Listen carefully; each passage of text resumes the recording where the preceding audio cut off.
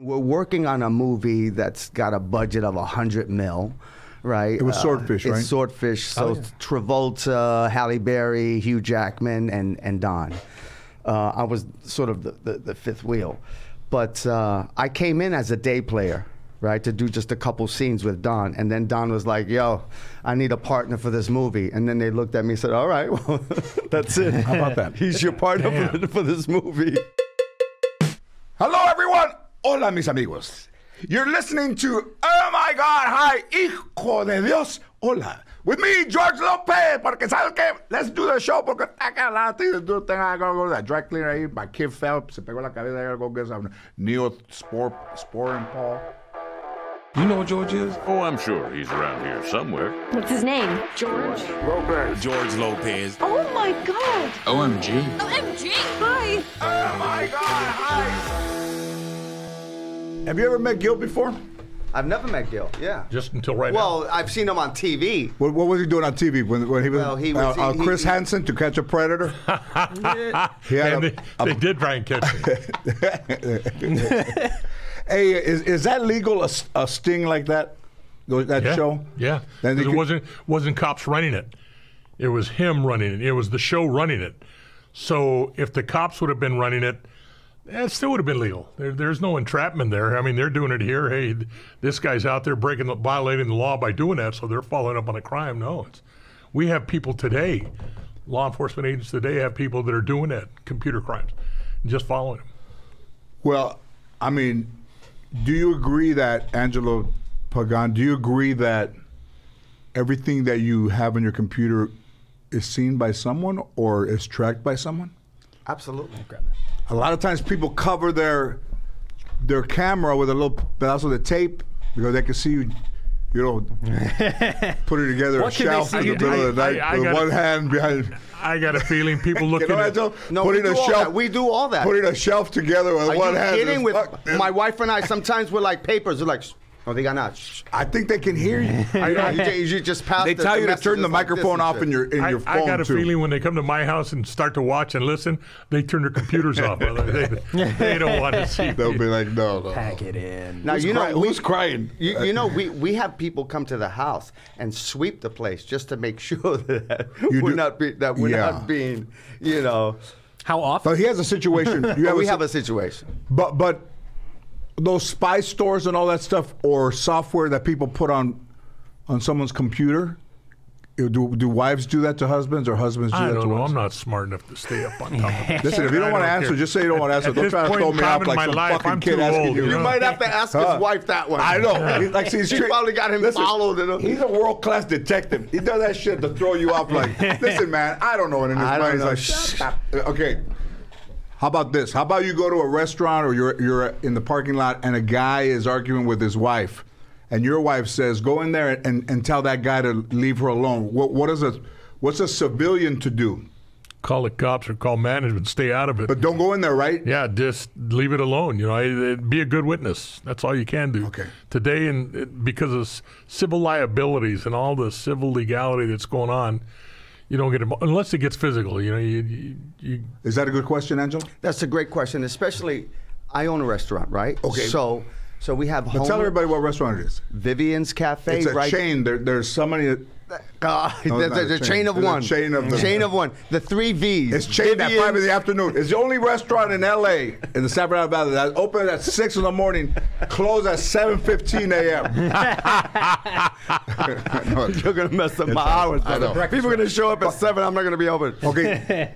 So let's answer that question. I got another one. Vivian's on Ventura and Vineland. That's where I'm at. A great place. So sometimes. And also, you don't think marijuana makes you lazy? I've been going over there for 5 months, and some basketball players that are retired. He said, "Hey, they're opening a marijuana store next door. It looks the fucking same for the last 5 months. They haven't even taken the boards off." He goes, "Oh, these big time players." Permits. They're having permit issues. They're like, we'll go tomorrow. 5 months, they haven't even taken one nail off. We were gonna fix that wall, but then we got high. I still believe it makes you lazy. Okay, so go ahead. So you have a restaurant. So sometimes the homeless will come and sit and just build their whole living room right in front of my property, right? And so I call the cops, and they're like, yeah, well, you can't touch them because of blah, blah, blah, blah, blah. Okay, I'm not going to put my hands on anyone. But out comes the manguera because it's spring cleaning time, and that's the only way I can do it. So I hose the whole place down. What rights do they have? What rights do they have? I'm not familiar. All this stuff started once I left. Before that's the problem. In the 70s, you're keeping this town together. Yeah, in the 70s, the only homeless dude was Billy Jack. Remember Billy That's Jack? right. Billy Jack There was one dude, but he like was a one bad half-Indian. dude though, and He was a nobody bad messed with dude. him. Before you couldn't. It was against a lot of block sidewalk. Now people are living on the sidewalk. They're blocking parking lanes and everything else. And the court system has said you can't move them unless you find an alternate place for them to live. So they're between a rock and a hard spot, and you can't. And I feel sorry for them because some of them are homeless veterans with PTSD. Some of them are just people that don't have nothing, that are lazy. They're still humans. And they're taking advantage of the system. They're using it for dope sales and using dope. Other people are nuts out there. But I don't know what the answer is. But also, yesterday we were in here, and those guys were saying that they carry pieces now, like homeless people. They have weapons and they have guns in their tents. So if you go in there and you're trying to be like, hey, man, you got to move your house outside of my restaurant, and they'll fire on you. Yeah, move this. Yeah. Fire, so you have to be careful. Well, that's good to know. Because they'll fire. I'm changing my plans for tonight. But because I was going to be all But over they do. that. Now, it's a bigger problem. Like, I would just only say Los Angeles. I've only lived in L.A. You lived in New York. It's a bigger problem now. San Francisco. And San Francisco has always been a big problem. But what's the answer to the homelessness in this country? Move them. Let them find them places to move. I'm a firm believer. I feel sorry for them. My heart goes out. How many people would love to live on Venice Beach, but they can't afford it? But yet they can set up camp and they can do whatever they want. And what about our soldiers that are in Afghanistan and in Iraq that are living in all that heat with all the packing, and they live in tents in the summer? Well, we have plenty of land out here that we can certainly build them their own community if they want to live, but they don't want it. So I don't know what the answer is, and part of it, and a lot of them are now mentally challenged. They have problems mentally, so it's a tough issue, one that I'm glad I'm not asked to answer. It's definitely. My question is, where are the families of these people? Because I know that we got a couple of locals in our family, but we try to help them out. Oh, wait a minute. What's happening? You won't be homeless if we drink 3 of these. If you drink 3 of these, we'll be homeless. Your wife will be like, get the hell out of here. Why don't you go live on a sidewalk in front of the restaurant? It's the George Lopez Mexican style lager. Lopez. Woo! Made El with chingón, ¿viste? 20% meows. All right, so only 20. That's down. Just the flavor. That's a good beer. But yeah, so it's a bigger issue, and even now they have second stories on there, and they have gardens. Yeah, the dude in like Cahuenga over the 101. He's got an elevator in there. Palace going on. Yeah. He's got a 2-story place. It's incredible. So a lot of times people live paycheck to paycheck, which is very, very, very difficult. And or if they're married and they live paycheck to paycheck and they get separated, then the wife ends up on the street. And I don't think they have those, like is it Midnight Mission? I don't know if that's. It's still there. It's still there. I'll tell you what. It was just within the last 2 years I was working temporarily for Department of Children and Family Services. I was working internal affairs, just for a while. They asked me if I'd do it, help them out for a while. And right outside. How many times did you cry every day? Because I know I didn't cry. These people. You didn't cry? No. Come on. These are just people. I wasn't dealing with the victims. I was dealing with people within the company that were messing up. Because if you were dealing with the victims, you'd be crying all day. I couldn't do it. He's got a big heart. I couldn't deal with the kids on a steady diet. And a big waist, but and a little neck. There's a guy. There's a guy that lived across the street. He had his tent set up, and he was trees to hold it up and keep the rain out. And that guy, I'm not kidding you, walked to the corner. He's standing at the corner. What's he doing over here? And here comes UPS. Made a delivery to him. Took a package from UPS on the corner. Oh my God! And we got the new iPhone 12. So what do? You sit there. What are you going to do? I don't know. I didn't have the answer. But they're also aggressive, so I would say for people to be careful because, you know, they might be a nuisance to you, but they're the ones on the street. Yeah. And they get a little Well, when I bit- come out with the hose, and I do it con mucho be careful. Yeah, because no, pero. And what nationalities are they? Does it matter? Con mucho be careful. I like that. yeah. No, but ten mucho cuidado. Ten mucho take it easy. These in particular were of the Anglo persuasion. But, yes. And, you know, They were white homeless people? Bubble, most of them are white homeless. What are you talking about? You don't see a lot of Mexican, Puerto Rican homeless out there, No, kid. because Because we take care of our own. out there. I used to, when I'd leave, my office was near, let's say, 6th in Vermont, you know, that area. That's where the offices were. I'd go down 6th Street to go home. And you go down the Skid Row area, both parking lanes were taken with people living on the streets and on the sidewalk, and somebody walking around naked picking flies and birds out of the sky, and nobody cares. It's like, that's normal around here. You know, it's different. People getting in the way, and I'm sitting there. One day I'm going by, and some lady has got a shopping cart, and it looks like she's going to ram a car. And I have a decent vehicle, and I'm saying, now what am I going to do? You know, do I hit the lady if she comes up to my car in front of it? Do I hit her? Do I stop, let her wreck my car? You know, she comes up with a couple of people. I was packing, and if they're going to attack me, what do I do? And you just wait. I stopped my vehicle, wait for some other car to come by, then I punched it. Well, she was distracted. I got through, and no law enforcement around, and these people aren't doing anything because that's everyday activity out there. Everyday activity. You don't have to answer this. I think you already did. Do you carry 100% of the time?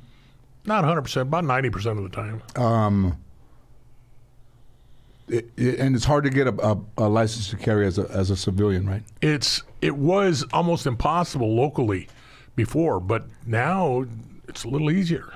It is a little. Let me ask you. easier. How about this? If you hit a homeless person in the middle of the night, let's say you're coming back from the club or from, would you pull over? Should a person pull over, or you figure because they're homeless, like? Oh no, I'd pull over. That's a hit and run. I don't care. What do you mean? You mean hit them with the car? Yeah. Yeah, that's destitute. Yeah, You do pull. I'm not going to go to jail for anybody. Because, like, if they're dead, what are you stopping for, really? I'm only kidding. No, but if they, You have to stop. Okay. I have to stop. You have to stop. Well, if not, You want to talk about this beer? This is it's going to be delicious on the at 2 news o'clock in the tomorrow. afternoon. Looking for a felony hit and run suspect. Okay. Yeah, you made a good point. You're not going to jail for anyone, right? Yeah. Even if it's a weird situation. But I think that in this climate, there's fear in everybody. There's fear, like, you have kids, you have a daughter, you're a young man, that when they go out, how would you say that they don't get? Do people still carjack? I think they do. Yeah. Are you Oh, yeah. kidding? Yeah. Like, I think you have to pick. I think this isn't just for like L.A. I think this is just as a concerned parent that you would almost have your child not go out from like 8 to midnight on a week. Like the more you can get done during the day, and the less you're out at night. I think I don't even like my 22-year-old grandson who works out 4 days a week. Yeah. He's built like a brick house.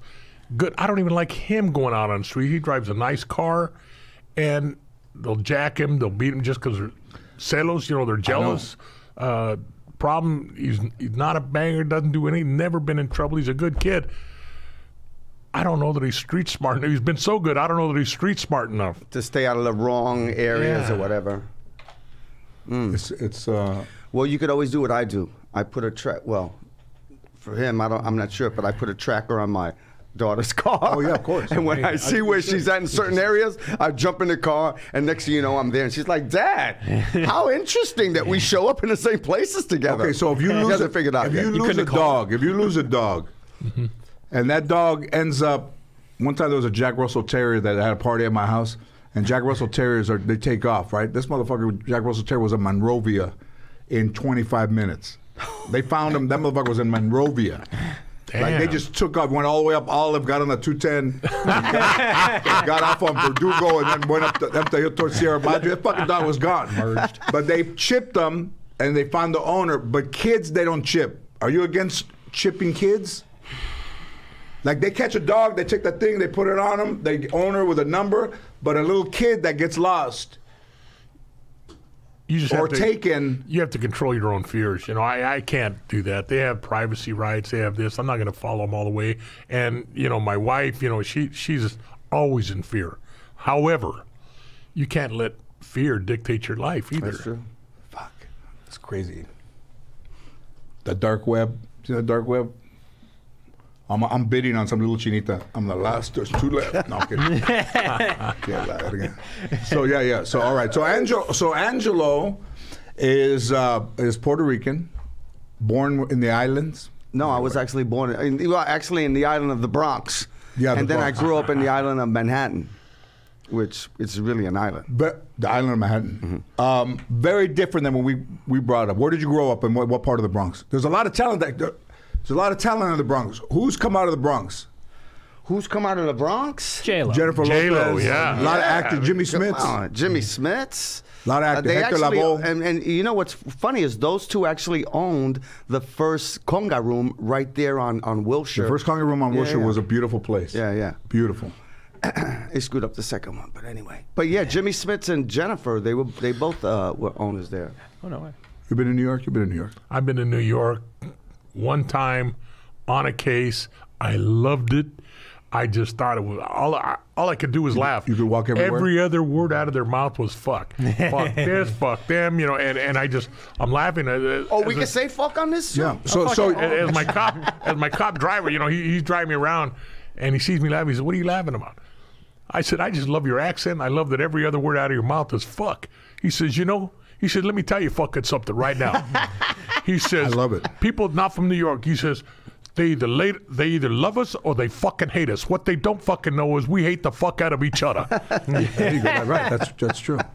That what case was it that went to? Don't have to say what it was. Murder case or? Yeah. That's the only thing I'd go on. It was a murder case. It was out of a local gambling parlor over here, and led us to New York. And New York cops just do different. You know, back then, this is probably back in the late '80s, early '90s, and they do things differently over there. You know, it was incredible. Is that pre or post Son of Sam?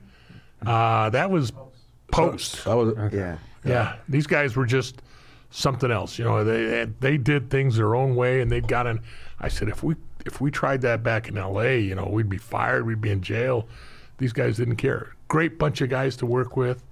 I played a softball New York's game. finest, they say. I played a softball tournament in Vegas, and I was pitching. And slow pitch only goes 7 innings, and it's a tie score. Bases are loaded, 2 outs. I'm on the mound. I'm pitching against New York. Oh, and then guys from New York, they start giving me the wave from inside their dugout. And I'm just up there, I'm laughing. I'm laughing up on the mound, and you can hear him say, "Look at this crazy motherfucker." He says, "The winning run's on fucking base, and he's out there fucking laughing." So they won a game. They beat me. They came in.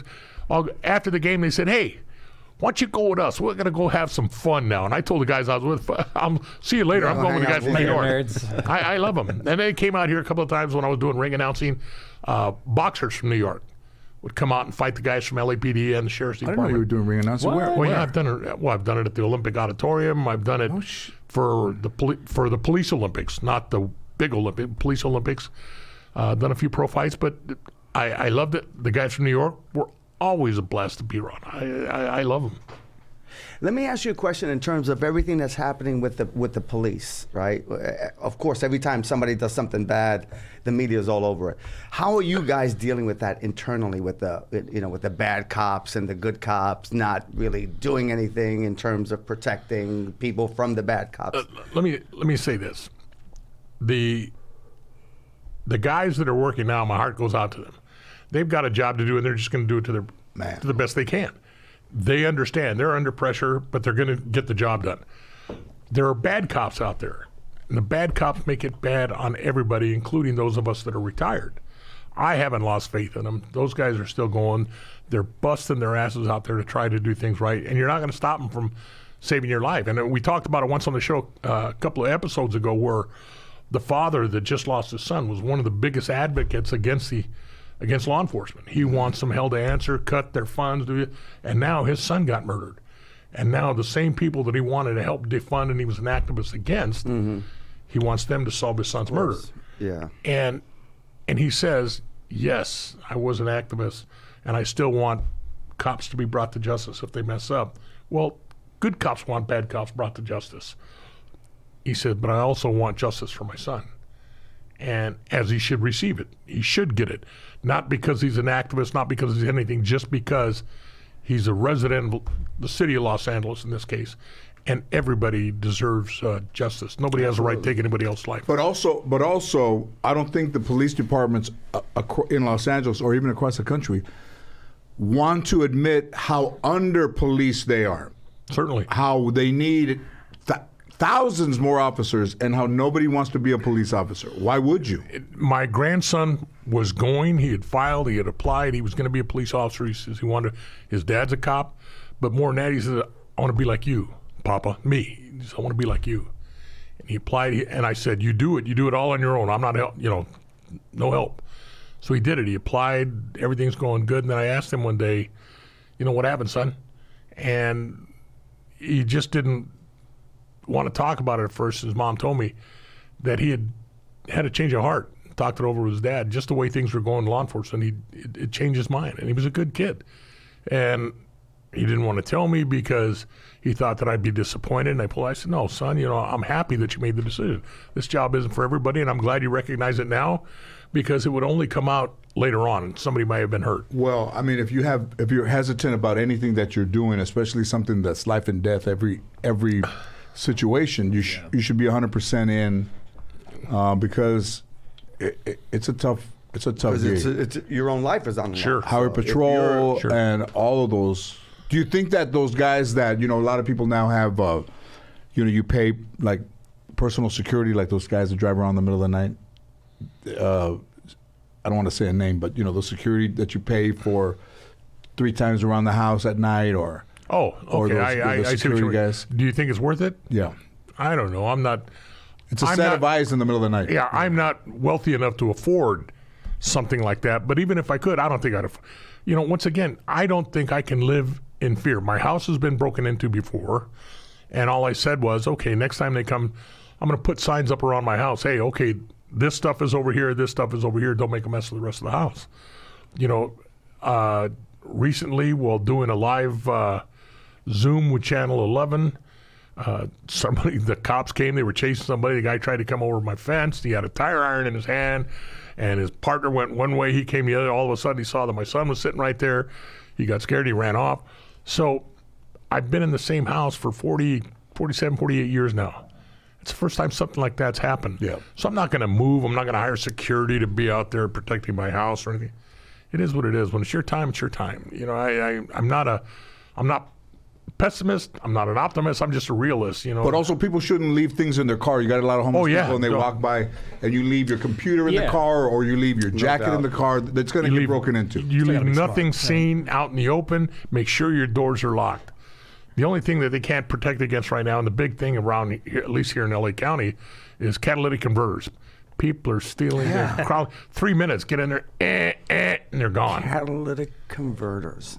It's got to do with engines or something. It's a thing underneath. It's part of the exhaust system. And what do they do with them? They go and sell them. They make meth? They're about $1,500 to $2,500 a piece to sell. Yeah. And there's like a precious metal inside that breaks down constantly. That's why. No, it looks like a muffler. The old version of a catalytic converter. What they do. But there's got to be a huge market if people. Wait a minute, we cut down on emissions. There you go. Yeah, there's palladium, I think. I need one for my culo at night when I take when I sleep. To cut down on the emissions that come out of my oil. Somebody, the housekeeper comes in, Mr. Lopez, puro patulo, patas and culo, patulo in there. The hybrid. I'm glad I got a dog now. The dog in there, the dog farts terrible. Yeah. You can blame it on him. Yeah, so now all I do is, Milo, get over there. But it does. If you hear him barking, it's something. Yeah. Well, except for my dog, we picked him up. We found him. He found us. He's ours now. He doesn't bark. The only time he barked, the guy that came with a crowbar, It was like he was protecting us. He barked a little bit. See, he knows. But he knows. Mm-hmm. Yeah, he knew. He knows now. He's there to protect. So in the area that I live in, I hear a lot of gunshots at night. Shotgun blast. Man or woman got shot a couple weeks ago. Shotgun blast. Bam! What? You hear the boom, and it makes a sound after. I didn't realize. When it shoots, boom! It makes a sound after, like a residue, 3 times. Well, if it's a shotgun, it's probably all the scattering. Yeah, scattering. And it makes me want to shoot a gun in the air, but I shouldn't have. Well, let me tell you. Don't do it straight up, Baba, because I don't want it to come down. No, I know, man. Like that. But I've handled deaths where somebody has shot and come down and hit somebody on the ground. What do they think, that the bullet's going to stay up in the air? It's got to come down. So be careful. It's going to be going pretty fast, too. No, I know. It comes down faster. People are out there shooting your gun in the air. Those things go off around my house. Mucho be careful. Mucho be careful. Because, those things go off around my house, and my wife says, was that a gunshot? I said, I don't know. It's either firecrackers, fireworks, or it's a gun. Can it go through your roof? How? No. Okay. It'll stop. I said, so if you're that concerned about it, baby, I'm going to go back to sleep. Go out and go on the front yard, look around. Somebody pulls a 22 on you. Should you be afraid of your life? Oh, yeah. Okay. Yeah. What about 38? Because it always depends on what it hits. Sure. That's right. Because if it goes clear through. 22 ain't going to go through you. 22 causes a lot of damage because it's such a small caliber, small bullet. Bounces around on the inside of you and wreaks havoc on the inside. These other larger calibers, they bigger hole, bigger damage, but it doesn't bounce around and just goes through you, unless they're using. And if it doesn't hit any organs, it goes right through. Yeah, it goes right through you. You're good. 22s are dangerous weapons. You can't carry a weapon on you without a permit in the car, right? Especially if it's loaded. You felony? Can't. Yeah. It's a wobbler. How many years am I going to do in jail when they find me? I mean, a person. My that friend. happens. Yeah, you advise people. Somebody once told me, I'd rather go see you in jail than go to your funeral. Yeah. I think people, are trying to, in a sense, take the law into their own hands sometimes when they go and confront people and they get. Yeah, you can't. Either they get knocked out or they get shot, or you see neighbor disputes. If you have a dispute with your neighbor, what do you do? Like, there's that neighbor, that video where the guy shot the wife and he shot the neighbor, went back and he shot and killed them both, and then went and just sat on the Pennsylvania, right? Just like walked right across the street and went on the stoop. I think he shot himself. Yeah, all you do is eat crow. You forget that you're a macho man. It's your neighbor. If there's a problem, go back inside your house, leave him outside. If you have a bad neighbor, what should you do if you have a neighbor that you don't like? Stay away from him. You should absolutely chronicle, though, everything that he does, so that this way at least you have some kind of a case. That's why I have video cameras around. Happens. I do have a lot of video around, a lot of cameras. Matter of fact, we got the guy with the tire iron. Nice shot of him and his. So get a Ring camera and get or whatever camera to see what's going on. Exactly. There was a robbery up where I live, and then the police officer didn't have a uniform. I think it was like an investigator guy with the thing, and he said, "Do you have your Ring footage from mid-December?" And we did, and they saw the car go by. He was going on all the houses that had cameras, and he saw the car go by. Sure. And pull that. I mean, nowadays with all the cameras all over the place, it's crazy that people think that they're actually going to get away with stuff just... And nobody cares. And with the current situation that we're in here in L.A. County, nothing's happening to them. I got burglary detectives telling me burglary's a felony. The suspects know. They get popped for burglary. Says, I got guys copping out. And as soon as they cop out, they say, okay, you got my ticket ready? Because they know they're going to get cited out. You saw that guy in San Francisco go in there in a bike, and he was pulling shit into a basket. Sure. And did you see that footage? No, I didn't see. The guy was in there in a store and just started putting shit into a bag. Oh, that's right. And they let him leave. You can't stop him, right? That's right. Well, you can, but once again, civil liability is on the owner. My friend, and I won't mention the restaurant because I don't want people to go down there and start doing this, but the one I talked to you about outside where the parents, when you used to sing, he says he's got at least 2 a night. They go in there, order food, eat, then just get up and walk away. Yeah, and you can't stop them, man. Well, you can, but then you risk the civil liability if somebody gets hurt while you're trying to detain them. Then they're going to turn around and sue the business, and that's money. And so what do you do? It's tough. It's a tough world. I don't have answers for these. The cops should just kneecap you, man, and lay you out. And, not all of them, but they let you know that they weren't fucking That's right. around. And they're just cops are. Everybody's trying to prevent civil liability. When do you call 911? Because a lot of times they don't. Whenever they're not going to show up. Whenever it's in your mind, an emergency that's going to be life, death, or medical emergency of some form. Not because somebody's not paying for you. If they're about to fight, dial 911.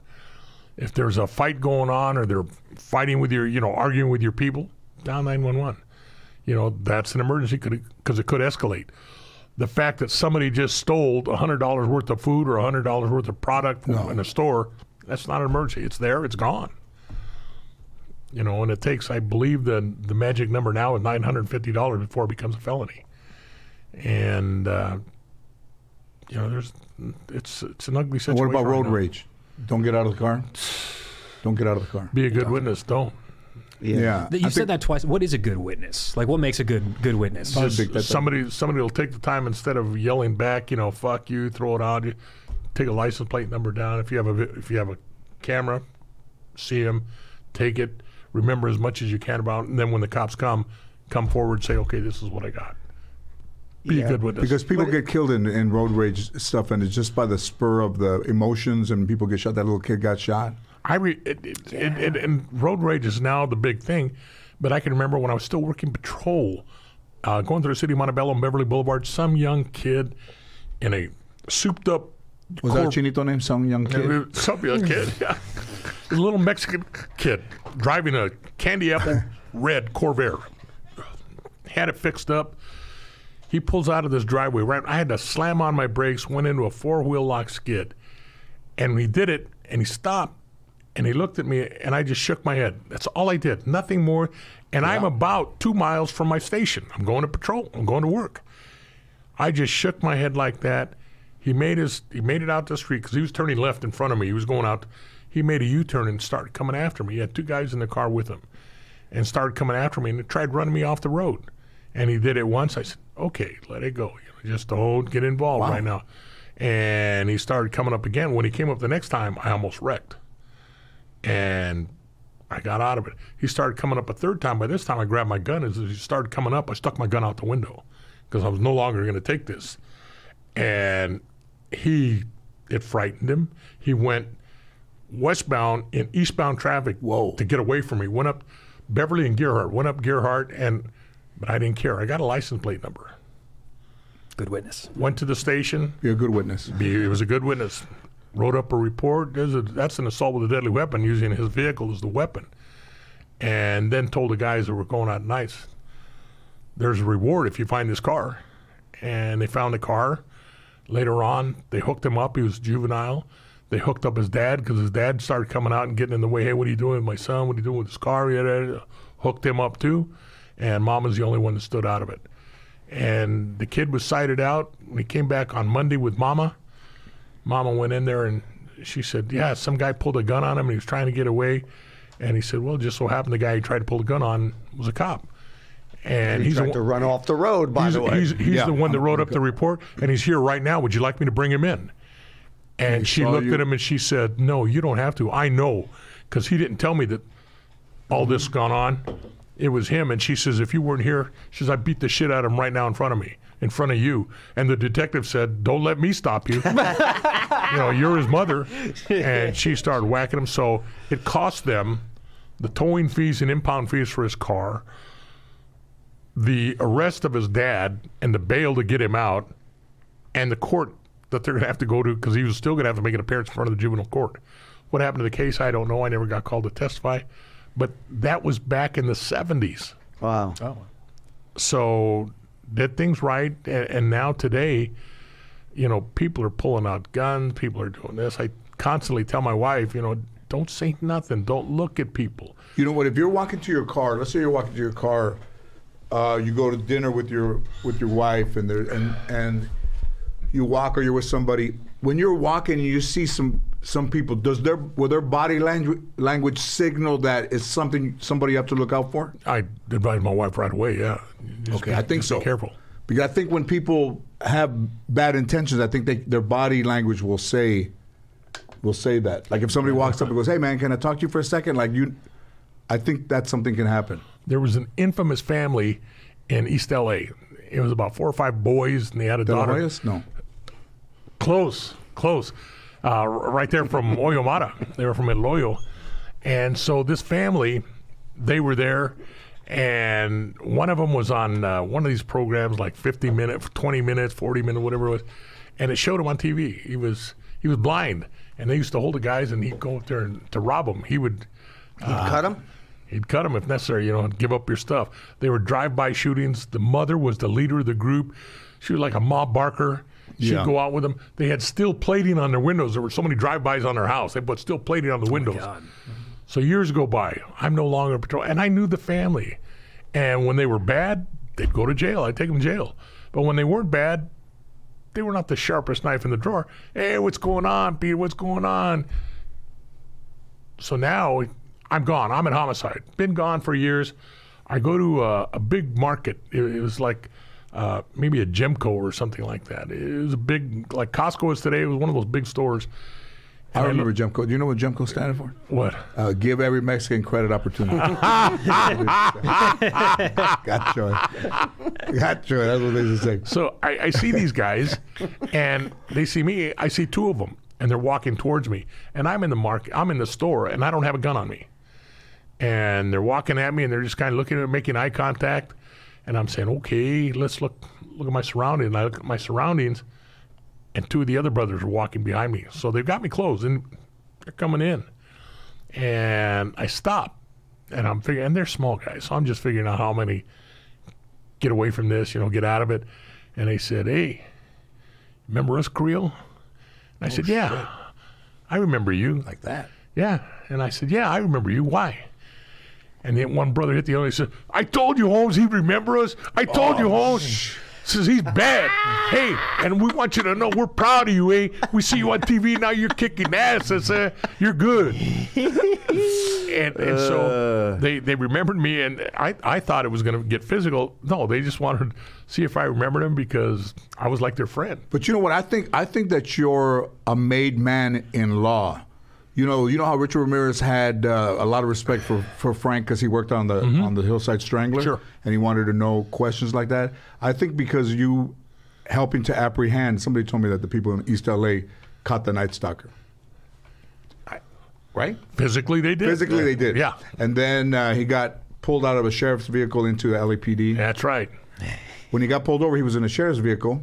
And he said, "It's me, man. It's me." But the sheriff was only on the job for like a week. Yeah, he was a rookie. He was working a one-man day car. You train with a 2-man car. Can you imagine that? When you finally get out training, they kick you to a 1-man day car to see if you can do it on your own. A 1-man day car. So he's asking him questions like, "Who are you?" And like he just has no idea. So Richard Ramirez is like, "It's me, man. It's me." And he's like, "Who are you?" He goes, "I'm him." Did we hang out sometime or something? I'm him. And they're like, yeah, right? I don't know if I've ever told you this, but when LAPD got there, the cop that led the charge, the guy that was in charge of all the patrol guys that said, "Get him out of his car, take him." His name was George Lopez. It was LAPD? Yeah, LAPD guy, George Lopez. Good friends. They pulled him out of the sheriff's car, put him in an LAPD car, and took him to Hollenbeck. If the sheriff had him, where was he going to go? To the sheriff's substation? East LA Station, 5019 East 3rd Street. But not the LAP, not Hollenbeck. No, he'd have gone to ours. He should have gone to ours. Should have gone to yours. And the guys from East LA, the patrol guys, they were pissed off at that George Lopez.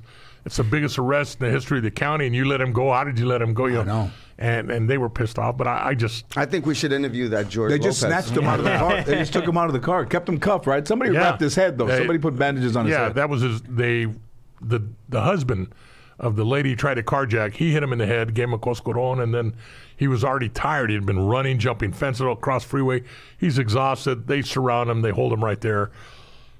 He was running. He ran across the freeway. Andy Ramirez got there, called for paramedics because he did have the cut on the head. Yeah, so they put the turban on his head, and he's sitting there as Andy is taking information on what we would call a gimme arrest. The citizens, they're the ones that just needed some information. They called it in, and he's doing this when George Lopez and the Blue Meanies got there, and George says, "Yeah, that's the guy we've been chasing." The Blue Meanies. So they took him away. The Blue Meanies are LAPD? Well, that's what I call them. The blue meanies. The blue meanies. So they caught the Golden State Killer by somebody doing like 23andMe. What's 23andMe? I don't Or know. like a DNA That's test. where you Yeah, send the DNA, yeah. They caught him through the DNA. Yes. Because you're sending in voluntarily DNA. They call it familiar DNA. Yeah. And they So said, wait a And you're like, wait you a check in minute. a box saying you can share your data. He sent in, or they had picked up. A family member. You know when you put you send in your you want to find out what your lineage is. You send in your family tree. Well, all that's held, and so when they had DNA, there's put in a DNA search. It hit on hit over here. That's a family member. So then they just had to find out the family member who was linked up to. Gotcha. So following the family member is what led to him. Yes.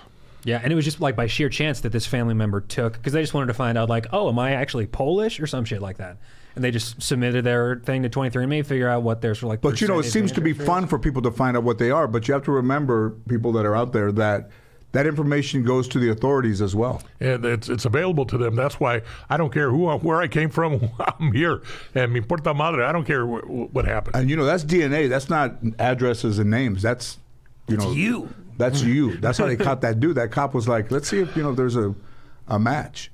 How great is it for that, though? Oh, Did you think that the Zodiac Killer was a police officer? I think that the Zodiac Killer was a police officer. I don't know. I followed the Zodiac, and there's just been so much. Some guy finally came forward a few years ago, said it was my dad, and he tells a story, and it's a very compelling story. Was he a police officer? No.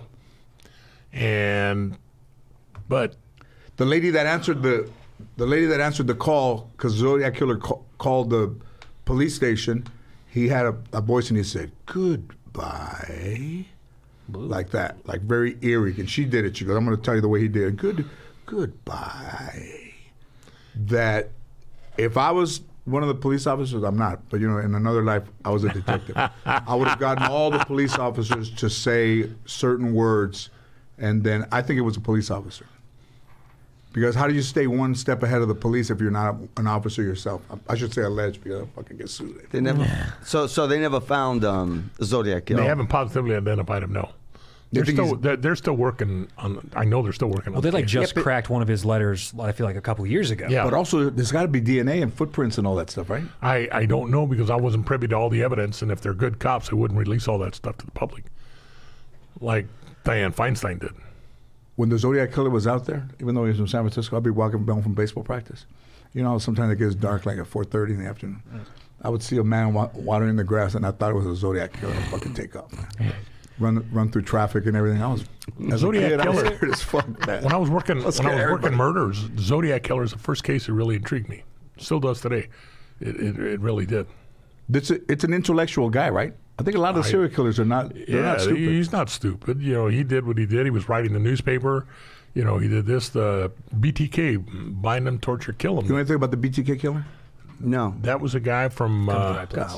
He killed over a period of 30 years several women, and when he finally got captured, it was because he wrote a letter to the press wondering, hey, if I send you something via computer, would you be able to track it?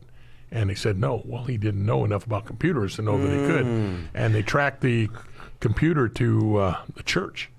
And who had access to the computer? Well, this guy did. When they finally got it, and the guy copped out to everything eventually. He was a deacon.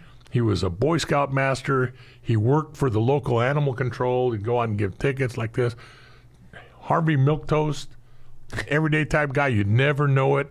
I just got done speaking in Austin, and had I not been drinking so much wine the night before, his daughter was at the same event that I was, and she was there. I wish I'd have gone to see her because I was called out. I was actually called to go consult with those people out there. So his daughter, Dennis Rader. His daughter. This man knows. His daughter is going out on the speaking. Yes, on the speaking tour. She was there. You And think just to be clear, Dennis Rader was the BTK killer? Right. Yeah. And he wanted to be a police officer. He ended up being almost like a animal control. Animal control. But he'd write you a ticket if your grass was too long or your shrubs were too high. He was just one of those power.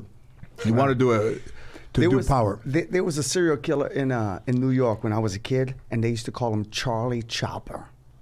and he had mutilated like kids. What years was that? Charlie Chopper. This was like in the 70s, before your time, Papa. Okay, the 70s, I was up. And so I was already loving that. So we were like 8, 9 years old in the neighborhood. And so we would all get together as a gang and like try to stick together because Charlie Chopper was grabbing little boys and cutting their privates and doing crazy stuff. Wow. So the Upper West Side was, on lockdown for at least 6 months, and they put up posters all over the place. They had descriptions of this guy. I'm not sure if they ever found him, but yeah, Charlie Chopper. In one area or to the whole? Well, I never left my block, 108 in Amsterdam and Broadway. You know what I'm saying? When you live in New York, it's interesting, but you kind of don't leave your block. No, I know. Your school's across the street. But people are more familiar because they live on top of each other, right? Right. And here, there you don't need a car. And you would walk to school, and you could live on top of each other. And you usually knew who the weird people in the neighborhood are. Yeah. Watch out for Cedric. That dude is weird. But you knew that he wasn't Charlie Chopper. But then also everybody was always looking out the window. So if somebody was trying to pull some shit, or somebody was to break into somebody's. I don't think they broke into somebody's house during the day. Of course, La Doña's always out there going, "Mira, look and what yelling at you. Right. So here, nobody really pays attention. Nobody's really paying attention. Looked it up, still considered an open case. Someone confessed, I'm not sure when, but they were deemed unfit for trial and sent back to the mental institution they were in. That was Charlie Chopper? Charlie Chop-Off, it says. I don't know if that was the name. I think Charlie Chopper's like an amusement ride. So, but Charlie Chop-Off maybe. But yeah, it says he was active 1972 through 1973. Well, people are fascinated with crime and docuseries about crime. You are fascinated with this stuff. You mean most people aren't? Most people aren't? I didn't realize how many people were fascinated until this documentary went out and how many people are really fascinated. But I've really been surprised. No. See, I would like to be one of those people that is not obsessed with murder. Because my wife is. So every time I see her watching the next 48 hours, your wife is though, right? Oh my God, you got to get her on here. She'll talk murderers with you all day. Yeah, I think. But Gill, right? He caught the Richard Ramirez. Yeah. You have so much knowledge on serial killers. When I've talked to you today, for you to just jump out with a name like Dennis Rader. I was called as a consultant on the case. I don't even remember the guy's name because it wasn't my case. I just went to consult. BTK is much easier for me to remember. Did you ever hear him confess in court? He remembered everything. Oh yeah, he did. And I've watched a little documentary on him. He stood there for hours and he said, "A fantasy, sir, a sexual fantasy, sir." And he just went through so articulate, sure, with no. Amazing. I tied her up and I did that. Now, the guys that are sort of nomads and they just travel throughout, those are the ones that are difficult to catch. Once they have a residency, you have to be careful also because they had some guy from Texas. There were two guys from Texas, and what about when you go camping, man? You don't feel weird on those campsites? No. Campsites are RVs. Everybody's friendly. Yeah. Everybody's friendly at campsites. They're retired. These are people easygoing. They spend a lot of money on their coaches, and they just want to have fun. They just want to relax. But two guys from Texas. But if you're at a campsite and somebody shows up with a hatchet and a mask, it's probably not a good thing. But they're fucking around like those clowns used to do. Like in the middle of the night, they go knock on people's doors. Yeah. Or stand in the middle of the street. Right. Don't be a clown and knock on my door in the middle of the night. I'm telling you right now, brother. You know that? Yeah. You know how those clowns would chase people? Yes, I know. What do you do if a clown chases you? You ain't gonna chase me. I'm not that fast. I don't think that's in the What do you do if a clown chases a private citizen? What do you do? You pray that he doesn't catch you. Yeah. There's you have the right to. Everybody has the right to defend himself. Do whatever you do. Like a trapped rat. You're much bigger than a rat. When you get that rat in the corner, the rat's going to do everything it can to get away from you. A cat will do the same thing if it means jumping out at you. He's got the element of fear on his side, so he's in control. Once that element of fear is gone, then you're on a little more level playing field. So do what you got to do to. But also, if you have lights around your house or the driveway, and you walk up to somebody's house and the lights go off, that will deter people from fucking with you. Because I hope so. If they can go on the side of your house and it's dark, I got to tell you, does it matter? It doesn't matter, because we had this crazy stalking our home, and the cameras would show him fucking 4, 3 in the morning, just like not on your property, right outside. Yeah. Okay. inside one of the gates. Yeah, just sort of still walking right outside the house.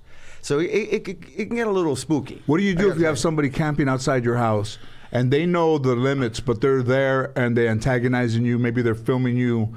Maybe they're asking you questions. You walk to the car. You go to an appointment. They follow you to the appointment. But technically, it's not criminal. They're just going where you go. But they're going. It's specifically you. It's not. It just so happens to be you. It's you. What do you do? Is there too many questions to ask on that's a heavy question. Trust me, he wouldn't be following me too long. It would be over. But they're looking for you to do something to them. Sure, they're trying to lure you. Absolutely. Antifa, they're doing the same thing. They're following people, get a name. They on the freeways one time they put Sheriff Villanova's address.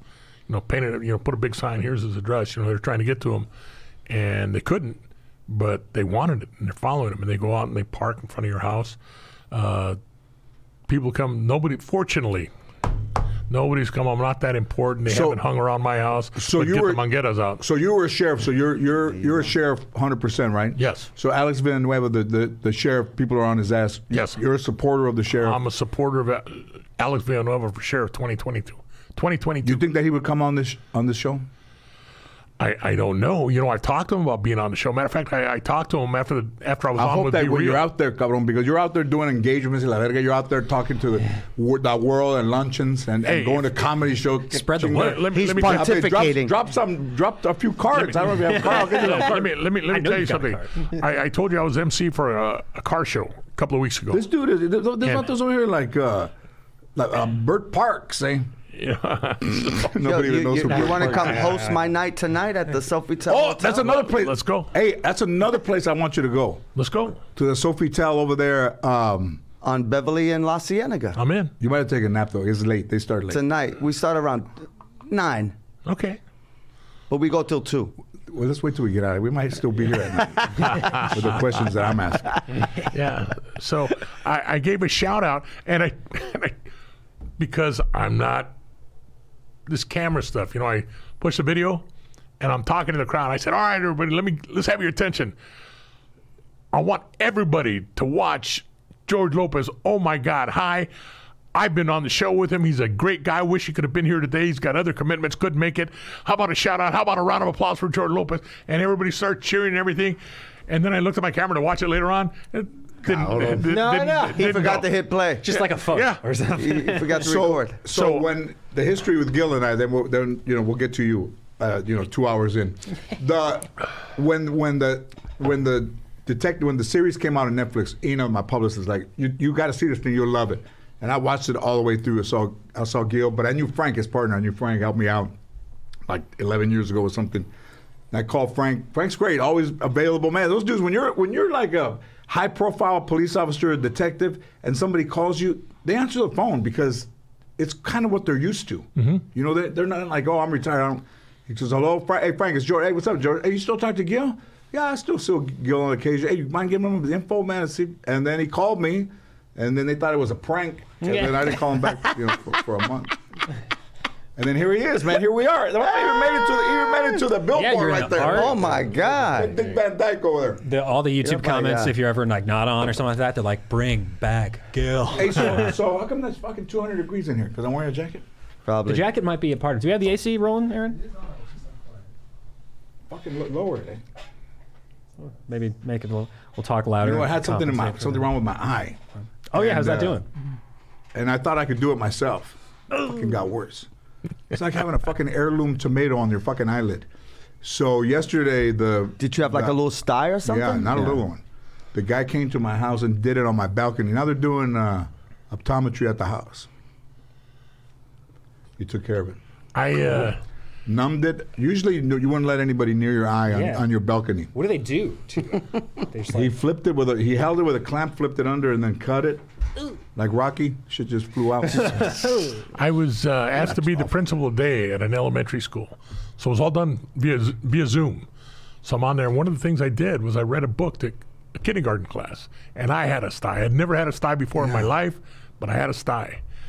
And so I read the book to these kids, and they said, okay, kids, that was Mr. Carrillo, do you have any questions for Mr. Carrillo? One little girl raised her hand and she had a question, Asian, and I couldn't understand her. So I asked the teacher, I said, what did she say? She says, I really don't know.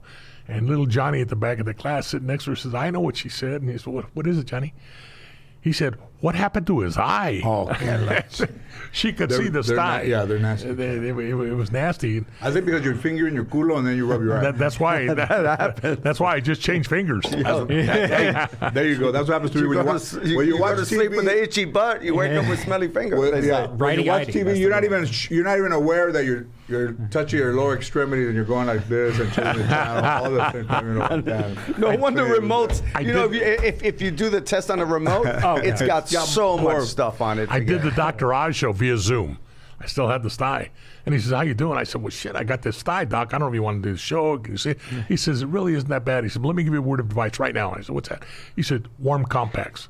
Put the warm compacts on there. He says, it'll go away. Not a problem. No, man. And it's underneath, though. Mine Yours went away. I had mine since the middle of April. Oh, really? I hadn't noticed. And it wasn't going away. Really? And finally they cut it. Does it hurt? Or you said they numbed it up? Like, I just don't want to even picture that. They numbed it up. slicing That guy that didn't shit. fuck around. He numbed it up and then he flipped it and cut it. When is it going to be available for presentation? December. No. Okay. Hey, eBay. who in your family was musical? Who in my family was musical? Genealogy. Was your dad into? What did your dad do for a living? My dad was a laborer all his And life. grandfather? My grandfather was my grandfather was a villista, but he was a musician. Yeah. Played Did you the know your trombone. grandfather? Yes. And your grandmother? Yes. I found out later when I think I was in Germany when I'm talking to my mom on the phone and she's crying because she found out that her mother and father, my grandfather and grandmother, had never legally gotten married. So she's crying. She says, I'm a bastard. I said, oh, come on, Mom. It's That's okay. interesting that two people back then wouldn't get. Yeah, they never got married. And I found out my grandfather was like a Rolling Stone. He had kids all over the Southwest. And he was. One day I used to have a horse, and I rode the horse down my mom's, and he was What the there. fuck you mean one day you used to have a horse? Nobody. You just had a horse growing up? Yeah, no, not growing up. I was an adult. I bought the horse, and I loved day I horses. had a horse. Just and, one day. And then and I bought it from a charro, and I love charros, and I love the culture, everything. I rode down my mom's because where I had him stabled wasn't too far away from my mom's house. I rode him down my mom's house, and my grandfather was there, and he came out there and he started looking. He started telling me about that conformation of the hind legs and the this and the that. And I looked at my mom and said, "How does he know so much?" And she says, "Dile." She wanted my grandfather to tell me. He says, "You told him when he was an adult you would talk to him." So he took me into the house. He sat me down, and all in Spanish, he told me that he never wanted to tell me this because he didn't want me to grow up like him. And he used to be a villista. He came to the United States running from the Federales in Mexico to get away. And over here, and I find out he was a hell of a knife man. That was especially the trombone player. And he used to ride horses. Never wanted me to be anything like him. And I was so proud. I don't know. That's pretty cool. I was so proud, man. My grandfather was a villista. It was bad. He was bad dude. But I still like my horse. I don't care what he said. That's why I gave you that wanted poster. Yeah. The Pancho Villa poster from the Revolution. Who in your family? Tell me, because you just don't become musical by accident. No, that's a good question. But my dad sang his ass off. But he never got to fulfill any of his dreams. But his best friend. What did he want to do? What was his dream? He wanted to sing. He wanted to sing like Santito Colón. You guys don't know who that is, but Santito Colón was Tito Puente's lead singer for years. And Tito Puente didn't sing, right? Tito Puente didn't He sing. was just a percussionist. He was a percussionist. So Tito Puente, La Lupe, Santos Colón, they would all come over to the house after the gig. And of course, I was just a kid, so I'd wake up at 6. At 3 or 4 in the morning, and I'm all of 7, 8 years old, and Tito Puente's there. They would give me quarters so I could send my ass back to the bed, so stop leaving alone. But I never understood why everybody came to my house after the gig, and they would be smoking these little cigarettes, which... That close? Huh? Weed, or they were like close? weed. Okay. That's weed. straight Yeah, up those are weed. all right. Weed. So our house was the party house, and they were singing, and we were playing Guido, and so that's where I got all my musicality from. But unfortunately, my pops passed when I was 11. And I didn't get to see Tito Puente again for like another 10 years because, you know, you get lost in the whole who's taking care of the kids. You know, we were all orphans at that point. And then I ended up 20 years later. So at 11, and then how did he, can I ask how he passed? He had a liver condition from the Korean War.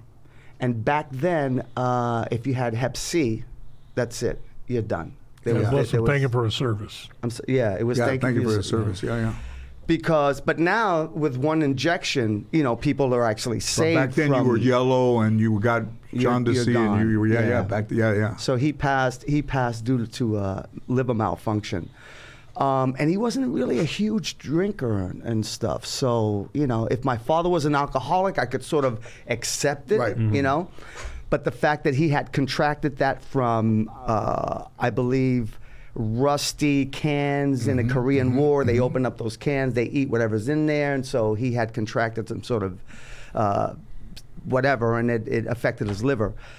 But I truly believe that had my dad stuck around, I would have been recording with Tito early on and all that other stuff. But I did get a chance to be on a record with Tito Puente. But after he passed, you stayed musical, right? You stayed in school. You graduated from high school. Or you left school to do music. No, I was going to music and art in New York, and then I in my senior year, I was so tired of school that I walked across the street to City College. I took my GED my test. Wow! I passed that's it. I'm gone. So I didn't want anything to do with school. And just started, you know, gigging, and I just loved the music, you know, and so from there I had the pleasure of gigging where though? Like just little local places like the Barn in the Bronx, Center, just stuff boys like club that. Exactly. But Manhattan College had their end of year festivities. Guess who was the band that was playing? Willie Colon and Hector Lavoe singing. Man. Can you imagine that? You know about Hector Lavoe? No, I don't know about Hector. Man. I know about Tito and Colon. When I was a kid, my sister used to listen to a lot to Tito Puente. Tito Puente used to play at Our Lady of Lourdes Church every year. Twice a year, you know, he'd be over there. And I loved his music. I remember hearing amazing.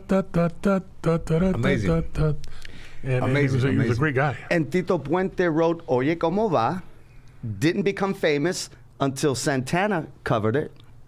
And then then when they told Santana, they go, I'm going to cover Oye Como Va, and he goes, that's not rock and roll. And Carlos goes, not yet. I talked to him on the phone the other day. Not yet. Which you and I have to cover. We're going to do Oye Como Va. I'm still working on it. Oh, yeah. I'm going to go play guitar with him on a Wednesday. Can you imagine? Let me know. I'm gonna break out a little Oye Como Va right now before we go. Let's go. But so then from then, did you have friends that went with you that were like support? I had a friend growing up that we went to the Comedy Store in May 5th of 1979. I wouldn't have gone by myself, but he was like the guy that would go with me, my friend Ernie. And then somehow we drifted apart. So when I started doing stand-up for a living, he was never around. And then when I got my show, he wasn't around or through any of the stuff. And he should have been. I think we're not friends anymore. But two guys grow up and one guy wants to be a comedian. The other guy's like, I'll go with you. And then he does it. That dude's not around. Like, it's weird. Do you have friends that went with you that encouraged you? No, it was my older brother. He was older by 2 years, and he's the one who sort of encouraged. We were working as butchers in New York at that time. From 16 to 21, I was a butcher, and he managed the butcher store. So after so many years working as a butcher, look at these damn hands all messed up. He's like, yo, let's go to California so that you can realize your dreams. I'm like, oh, okay. Wow. So we jumped on a bus for $69 on a Greyhound bus, and it took us 3 days from New York to California. You still remember? I still remember leaving New York. I still remember that day. Oh, yeah. Yeah, it's crazy. Crazy, huh? It's crazy. It's crazy, man. But because we're from here, but people like he took a bus with his brother, comes out here. And where'd you guys land? Down in L.A.? We ended up in San Francisco because I had one of my brothers was living up in Sonoma County, up by Santa Rosa, And so he was the only Puerto Rican in the whole area. Oh yeah, shit. But he used to work as a translator between the Mexican community and the white community. It was nothing but blancos up there. And it was almost like wine country, migrants and. Yeah, exactly. So we stopped off in San Francisco to visit him for a little while before I was going to be on my way to Los Angeles to sort of realize my dreams. And I ended up booking a show in San Francisco. And then, it was Beach Blanket Babylon, which is the longest running show that San Francisco had. I think that show ran for like 30 years. Where was that? Down in the Italian district, right on Green Street at the Fugazi Theater. It was a great show. Really. Look that up, Fugazi Theater. Really, really interesting show. And it was just all about, I played Springsteen and Stallone. And there was other characters playing. So there was also it was like the legends. It was like the legends. There were other people playing Michael Jackson, and some lady came out in a Bush outfit, and she was Barbara Bush for some bit. It was just song and dance and a funny show, which. But you were working. But I was working. You auditioned for it? I auditioned for it. Yeah, I auditioned for it. I lied about everything. They wanted a picture, they wanted a resume, and they wanted a prepared song. I didn't have any of that. So I just showed up with a story. Oh my God, my car broke down. I left all my stuff. I don't have anything with me, but here I am. Let's go. Do you have a monologue? Yeah. Just made this shit up as I went along. Oh my God. Do you have a song? Yeah. I ended up singing an Al Jarreau tune, which is not an easy song to sing. I can remember the days in December, the leaves are brown on the ground. And the dude was like, all right. Still sound good today? What did Al Jarreau, like, was he scat? He was kind of scat, huh? Yeah, he was one of the baddest. Al Jarreau he was amazing. I met Al Jarreau at the Playboy Jazz Festival, ya cuando estaba, older, little spine bent. Mm-hmm. But he was still amazing. Wow. Oh man, vocally he was pretty incredible. Amazing. He was pretty incredible. So I ended up booking this show, and I just started working in theater. I ended up staying in San Francisco for a solid 10 years. I worked with the California Shakespeare Company, with the Berkeley Shakes and all that other stuff. I was a thespian. Yeah. Then I didn't realize that really, if you wanted to be a thespian, you had to get your ass to Los Angeles to do film and television, because all that. But you were studying acting and music, and music. Yeah, yeah. And then you went to. So then I came to Los Angeles. But you weren't married over there. You weren't married before. No, but I had a baby mama though. Yeah. That had a couple kids. Because you know how it is. Yeah. You know how when you're out there performing. What else is there to say? The females will find you. Right. And you will find them. And sometimes, that 99.9% pill effectiveness doesn't work. And so you end up with a kid. Yeah. And that's okay. Yeah. I have 4. I wouldn't have it any other way. I love the way my life turned out. It is. I mean, people get upset, or they're like, but it turns out like that. Like, So then you come out here. So then I come out here and I start singing at a little place called El Florida. La Floridita was in Hollywood on what? On Vine and Fountain. Yeah. All right. La Floridita. You been there? No, I used to go to M-Bar next door. They closed that place down. Yo, yeah, they that place didn't No, stay but open very Florida long. so okay. And everybody went to Everybody- Florida. Are everybody you went kidding? there. I'm singing in this little hole in the wall. You been there to La Florida? No. Right there, Fountain and Vine. Mick Jagger jumps on stage with me there. Wow. Everybody, a young Jennifer Lopez, a young Salma Hayek. I mean, everyone used to go to Florida. And a very young Leah Remini walked in, and the rest is history. What year was that? Was Leah 96. working? Was Leah working already? No, she was No. about to get King of Queens. When I met Leah, she booked a show. You know who Leah Remini is? Actress. Actress, yeah. She was in King of Queens and for forever, and she was in Old School. Amazing in Old School. It was Great performance. Funny. That rings a bell at all. Tough cookie, I would say. Oh yeah, she's a pretty tough. She's a tough cookie, man. She's tough. Yeah. You don't want to mess fair. with. You don't want to mess with wifey. Okay. No. You know what I mean? Yeah. As a matter of fact, we met each other and then we reconnected because I was watching something and I called him and just said to tell Leah that I think she's one of the most courageous people right now. No for kidding. her stance. I mean, so they were, and then I'd met him before, but never gotten the story. So La Florita, and then and Jennifer and Leah were friends at that time, I'm sure. Right? Yeah. And we were friends with Mark and Jennifer, and we just everything was great. We, listen, we're 25 years in. I picked the right one, if you know what I mean. Because when you're sitting there and you have all these young starlets and the who's who in this place, it's easy to get lost in all that, right? But there was something special about Leah.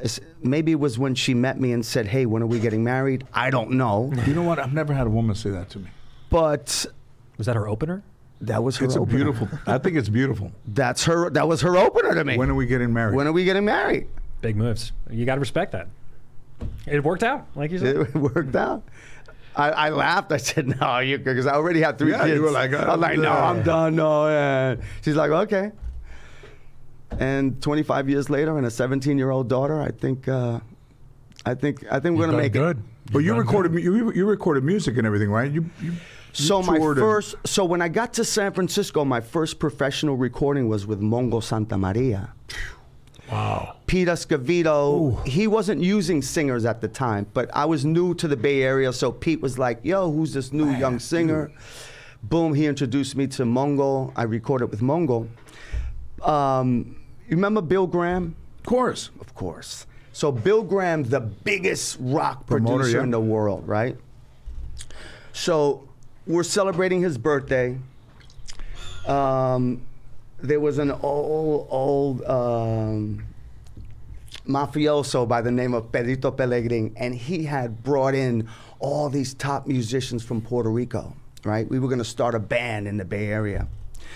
And Bill Graham was celebrating his birthday, so I brought the band, because Bill Graham used to love to come to my nights. He would love salsa. He would just sit there and just enjoy the night away, right? I didn't know that he was the biggest producer in the world. I just he was just a sweet man that used to come. He used to love that music. He was a tough fucking guy, but he loved music, and he made the concert business, and he made Santana and Journey and Stevie Ray Vaughan, all those guys. So he asked me if I would play his party. I'm like, hell yeah. Who shows up?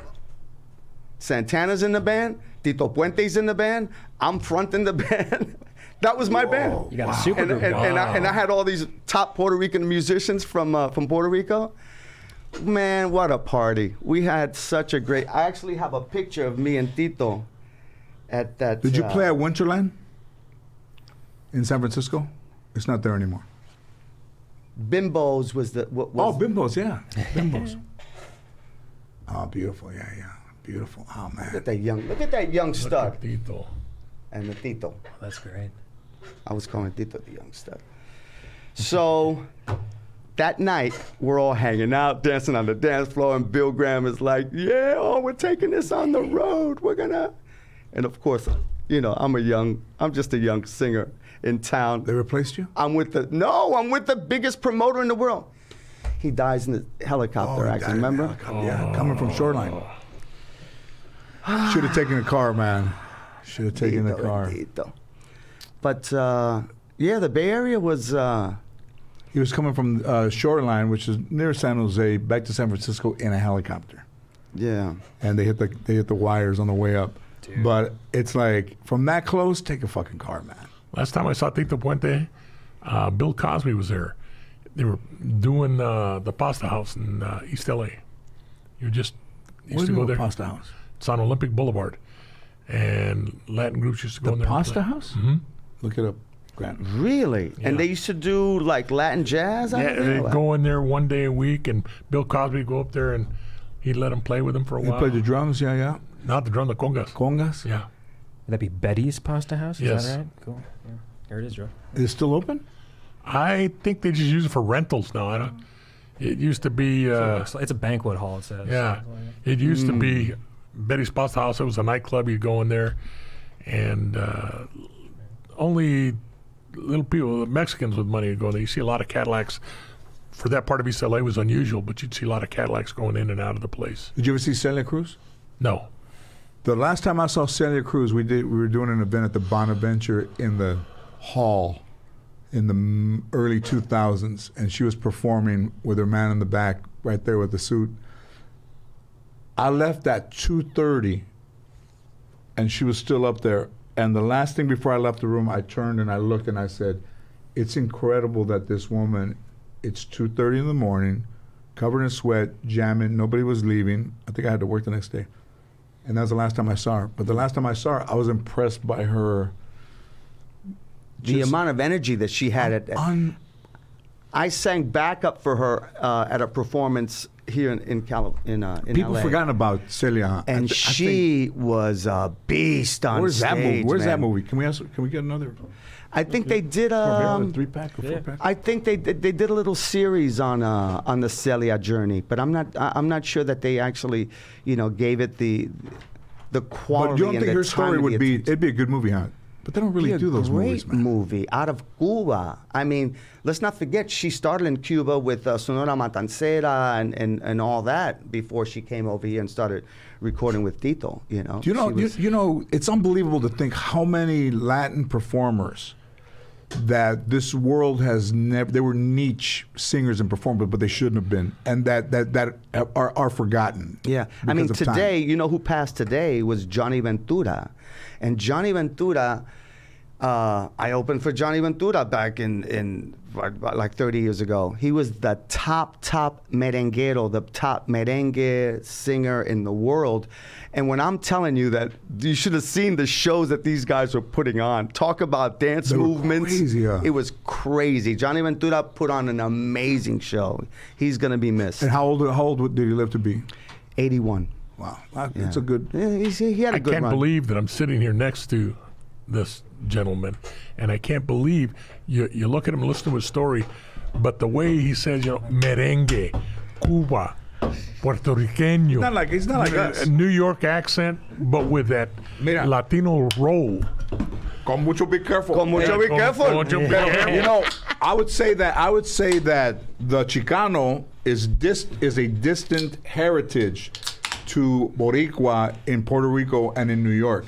Close quarters in the Bronx, close quarters with family, everybody almost living together. And here, you have to drive, you go see your mom, you go see your dad.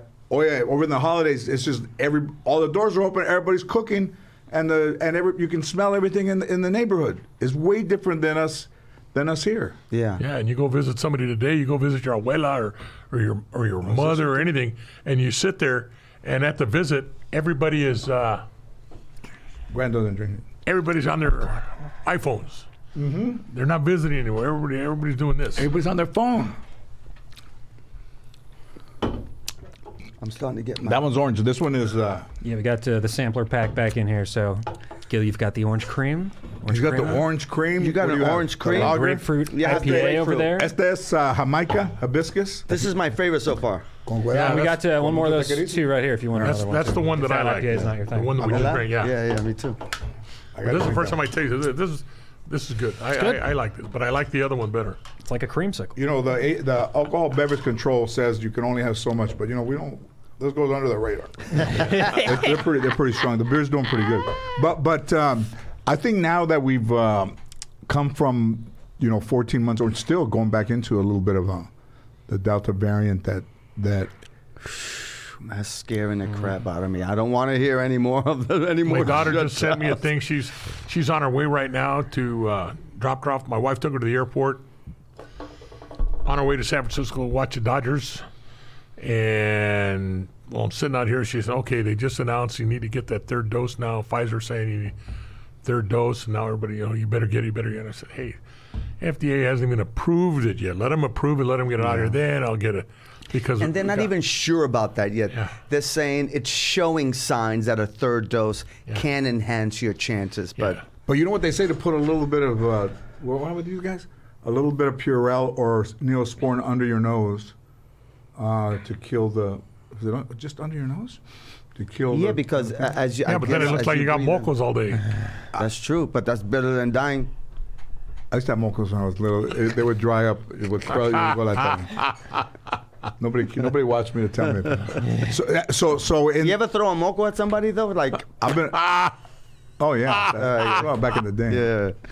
yeah. You ever fart on stage and have somebody smell it? Hard to blame it on the dog there. Of course. Are you In kidding me? Chicago, I farted, man. I was like, and I caught it first. I was like, oh shit, this is not going to be good. And the front row, that you can see them like this laughing. It's like.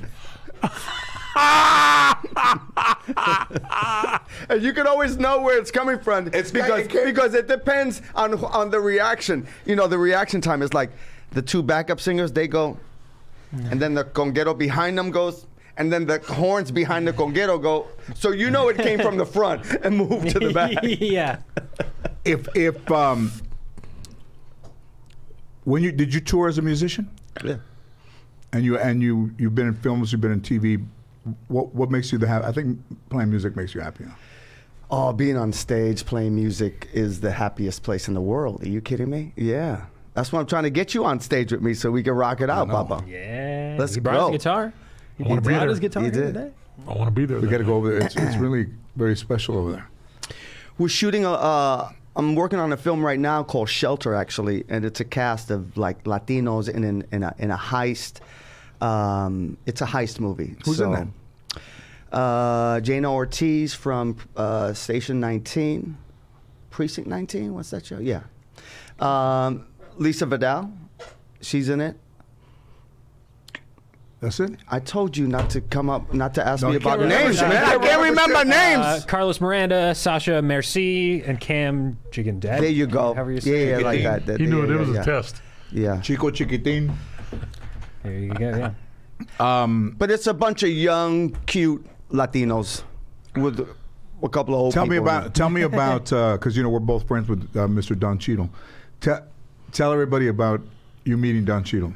Don is probably one of the realest people that you're ever going to He really meet is. in your life. I mean, we're working on a movie that's got a budget of $100 million. Right. It was Swordfish, right? It's Swordfish. So Travolta, Halle Berry, Hugh Jackman, and Don. I was sort of the fifth wheel. But I came in as a day player, right, to do just a couple scenes with Don. And then Don was like, yo, I need a partner for this movie. And then they looked at me and said, all right, well, that's it. How about that? He's your partner for this movie. And 4 months later, we're still How about that? still recording. awesome. Who did that? Soderbergh? No. I can't remember. I haven't seen him. We're going to have Dominic Senna? Dominic Senna actually directed it. That was But the producer was Oh, let's see. Joel Silver? Joe Silva. big producer. Yeah. So by chance, because Don Cheadle was in the position to say, I need a partner. How about this guy? And he's 4 months later, he's still by his side. And then they're still friends. We played golf, and I asked Don, I asked Angelo, and I remember them. I said, hey, you guys know each other, and then it's that great story. We had so much. We had so much fun on that set. We were throwing the football, the baseball, playing poker. By the way, don't ever play poker against Vinny Jones. No, Vinny Jones. Vinny Jones will take your money all day long. So, don't You play do that. poker? Yeah. I never do. I lose money. I wouldn't I say was I lose just- money. Yeah, I don't play Yeah. poker, but I when I have money to lose, I Get play. my ass beat. Yeah. I don't know how to play. I used to play a lot. Then retirement slowed me down. I don't play that much. Some of the guys still get together once a month, twice a month, and they play. But Don played in like poker. He beat Phil Ivey. He plays in poker tournaments. Oh, really? wow, He beat Yeah. Phil Ivey. And he's very musical. Very Don musical. plays a little bit of everything, a little bit of sax, a little bit of guitar. He plays a little bass. Some bass. Yeah. That's another guy we gotta, let's put the band together. Yeah, Me, you, yeah, and Don. Let's super go. group you guys. He's on bass, you're on guitar. Well, nobody wants to do that anymore. Nobody wants to go to a place and And jam. have fun. And jam. You're there every Wednesday, right? I'm there every Wednesday. You don't take a Wednesday off? Yeah, I do from time to time. I'll have other singers come in and I'll just take the night off. He's been trying to get me over there for years. let's go. But for me, it's like an industry night. Like, if Mark Anthony's in town, he'll jump on stage with me. Anyway, whoever comes in, Omar Chaparro was there this last week, and he jumped on stage with me, and we had a blast. And he's, Another You know, good when guy. someone is musical like that, like let's say, you know, those people. You know, I hosted the jazz festival. They're not doing it at the Hollywood Bowl. Hollywood I think it Bowl was anymore. almost like 40 years. They're not bringing it back because Wow, why? I don't know. The Philharmonic is sad. different. I know. Yeah. We got it back up. It was selling out. But What they do we need? decided Do not we to do we bring- just need a venue or? I say we go to the Greek. You know, we have somebody that can underwrite it. Do it at the Greek. But I saw Hell some yeah. incredible, you know, musicians, and in the beginning, I've always loved music, but I remember seeing Playboy in '79 and seeing, you know, Miles Davis there, and seeing Sammy Davis Jr. and Bill Cosby was hosting, and then in like 12 or 13, Bill Cosby called me. And he said, you know, Have you seen my chair? my chair, man. And he said, you know, I'm retiring, but I think he knew what was coming in the next year, so he passed it over to me before it was taken away from him. And I did it for I think 8 years. It was great. I did all the things he told me not to do.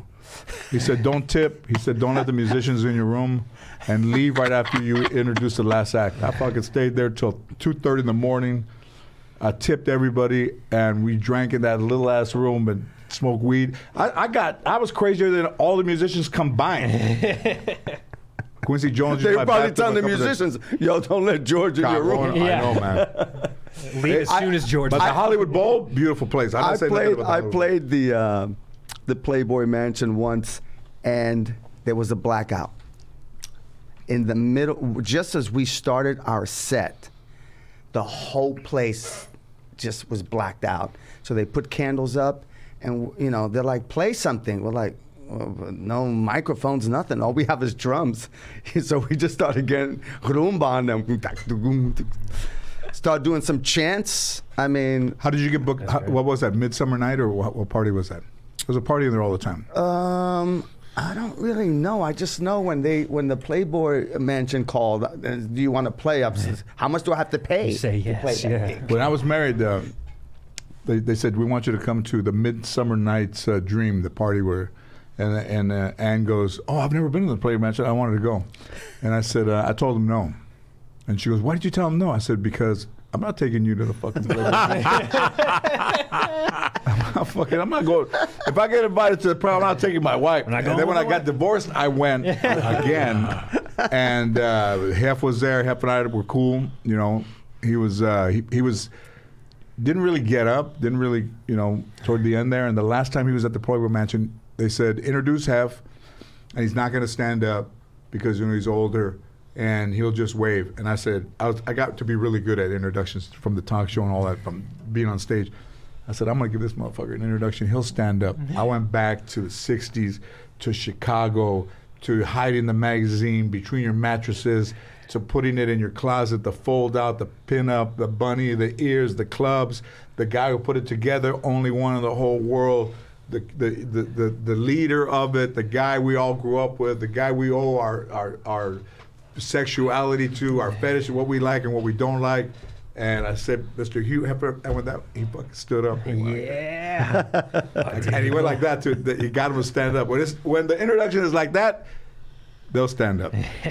They'll stand That's up. probably the last time que se le paró. But you know, I think so. No, pero, Everything. Exactly.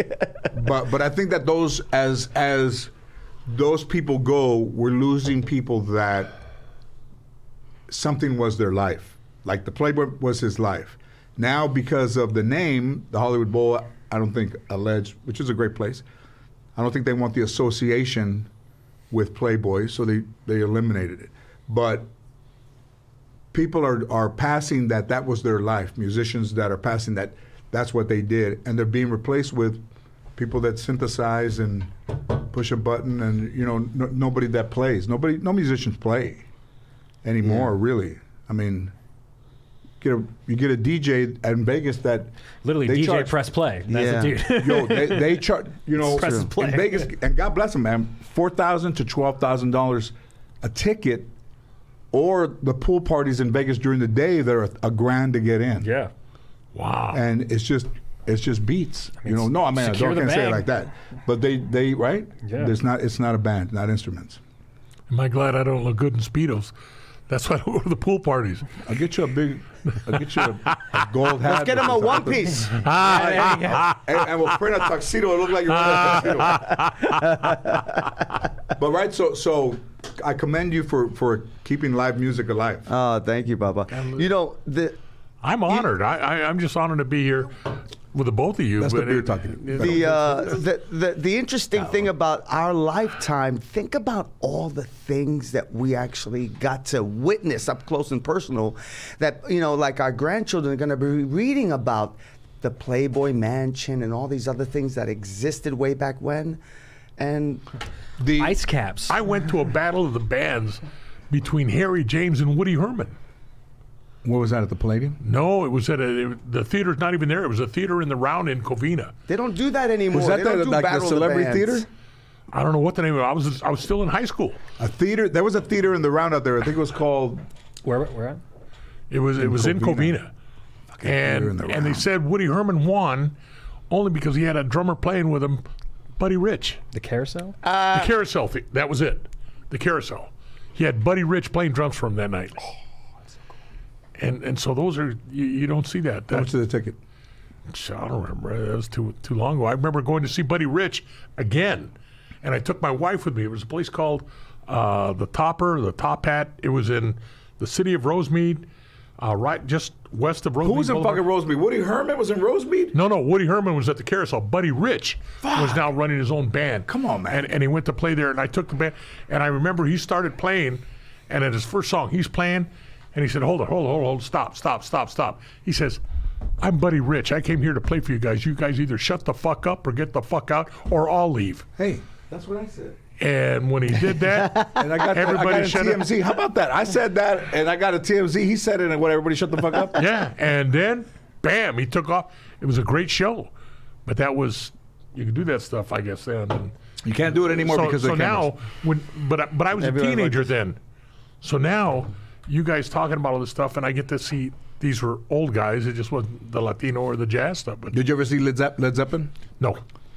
Who did you go see as a kid at concerts? Temptations. I saw it. Back then, I was in the 60s. I was into Motown. He went to Vietnam. I was into Motown. I went to see the Temptations. I bet I've seen the Temptations. Matter of fact, there's only one of them left, but the group's going to be playing someplace over here. Well, he should be the Temptation. There you go. The Temptation. I've seen him at least 6 times, and I went to see him 3 times in a row with 3 different ladies, one right after another. And the last one was the one that I ended up getting married to. Hey, there's nothing was out there. Antes. He's got some stories. He's been married. No wonder you got him on your podcast. No, this guy's he's the greatest. I love Gil. And how long you been married? 50 years. So 50. He's got me. Years. He's got you. Twice. He doubled down. Who are you? I'm 25. He's like he doubled down. He lapped you in marriage. He lapped me. And you know they're still very much. It's a beautiful family. That's beautiful. They do things as a family. The grandkids. Yeah, you got it. Going tonight with you're going to see Momo. I'm going to go see Momo tonight with my daughter and my son-in-law. And you went to go see Angela Johnson too. I went to see Angela Sunday. Did you go out this much before, or it's been since January? Yeah, well, when it comes to comedy, I love comedy. And like I said, when I saw it the first time I did this show, I paid good hard-earned money to see you at least 6 times, to go see the show. And you never asked for a refund, Bella? Never. I mean, laughter is healing. It's good for you, and I love it. I went there and then. I can't believe I didn't hear you laughing as big as you laugh. I would have said, "Oh, fuck is that laughing?" Higher. That was fun. No, I always gave it my all. Not like right now. Yeah, I went to see your show a couple of weeks ago, and you said you heard me laugh because I did. It was funny. It was great to have you there. You got a standing ovation. I was there. Yeah, I was there. You got a standing ovation. I was yelling Horvath from the back. Horvath, like I don't know Horvath. The Horvath Symphony. Yeah. Angela was good the other night, and tonight we're looking forward to go see Momo. Hey, he gets out there, man. He's not like us, or like me. But Momo, he's out there in Brea, right? Yes. Well, that's like an hour away, something like that? He has to work near urgent care because it's piernas. No, I'm kidding. No. It's out there. Yeah, Brea's way out there. Yeah. It's a bit of a hike. But he's working. The one thing I was thinking about Momo is that he's like, it's not sold out. And then, I wanted to say, I'm going to see him tomorrow. I said, What makes you think that it would sell out? Like, you just can't take it for granted. He goes, oh, it's not sold out. Like, dude, what the fuck? What's this? It's a Wednesday night. You would never think. You never want to assume you're going to sell it. Almost nobody knows. He hasn't had a show, hasn't had a special. It's like you take what you get. You can't say, oh, it's not sold out. Yeah. Been a guest on the podcast. If it's not sold out, then he didn't do proper advertising. No, pero, you know. Get on the phone. Let's go. Oh, yeah, mira, Angelo, just lie and buy a couple tickets. Let's go. And how big is the place that you work, Angelo? I'll get anywhere from about 350. That's a lot of people. I think the most that ever showed up was on a Halloween night. I think we did like 750 people in that place. Oh, wow. It was packed to the gills, though, but people had to sort of climb over each other. But yeah, regularly I'll do about 400 people on a Wednesday. Where do those people come from that go over there? Because there's a lot of. It's a nice mix of Latinos, European. The brothers show up. You know, it's a nice. Do people dress up? Some people dress up, and others are just casual like us. What do you wear? I'm casual. You are? Yeah. Like jeans? No. No, not jeans, but you know, but nice. White shirt. Nice casual. Yeah. But I don't like dressing up with the suits and stuff. Yeah, I don't go all out because it just gets too hot for me on stage, you know. Porque me estoy moviendo el culo a lot, you know. And then, I know. No, he forget does. He can dance. He's not like us. Es poquito tequerici. Yo, I really like this one. Who's right the here, craziest? Papa. Who's the funniest? One of the underrated fun? Mark Anthony. Mark Anthony. You and I both know that Mark Anthony is one of the funniest people on the planet, and a lot of people don't know this. Yeah. But the only way to really capture that, because you can't script that. No, you can't script it. But I don't want to tell you my idea between me, you, and Mark, because, you know, then somebody will steal it. No, don't tell us. Yeah. But I think genuinely, when someone has a sense of humor, you can't hide the sense of humor no matter what they do. There's a lot of people that funny. As much as I'm an brother. introvert, I have a sense of humor that. Oh, you do. Yeah, that you never. do. Trust me, you do. Yeah. But even though I'm home most of the time by myself, I still, you know. You make out. yourself laugh. Yeah, that's what matters. I sit down and I can sit down and I write stuff that's funny. You know, But do you ever turn laugh, to yourself and say, "God damn, you're funny"? I think so. I laugh at myself. That's how much I can remember being in Reno, where I'd been up all night. We had been drinking. What days were those, Carlos? They had been in the 80s. Right now, I can't get you to go anywhere. It was a homicide convention. Bunch of homicide cops there. We're drinking. That sounds like a party. And that's what it is. Right? It's a 3-day drunk. And I mean, we're up there. I got there and been up all night. And now I'm getting ready. My partner called me and said, "Hey, let's go out. We got to 6 in the morning." I says, "Come on, get your ass out." So I got in the shower. And I get in the shower and I had to step out of the tub. And when I stepped out of the tub, it was slippery, and I fell. I fell and I tried to grab on. They had shower door. Tried to grab on, couldn't hold on. Scraped the shit out of my arm. Landed on my. Didn't hit my face. Landed, hit my arms down, slapped the ground. And as soon as I'm down there, nobody else is in the room with me. First thing I said was, "Safe!" Oh, and I started laughing.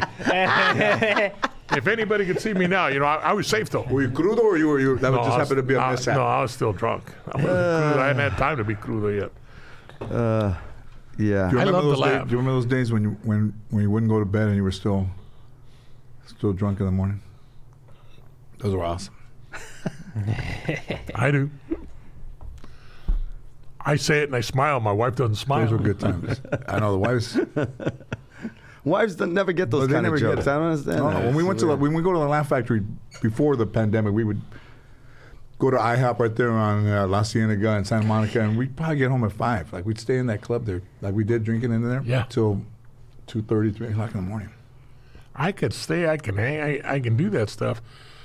It just, there's no place, you know, we haven't gone any place to do it. And when I do that, most of the time the wife won't, you know, she doesn't go with me. Yeah. And now she's more concerned about, okay, just call us and we'll go pick you up, or, you know, Uber. Yeah. You know, and the last thing I want to do now, especially in interview, I don't want to hurt anybody on the road. I don't want to drink when I'm driving. No. So it's just not worth it. But I still go. I have fun.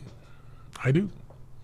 There's nothing better than seeing a live performance. Yes.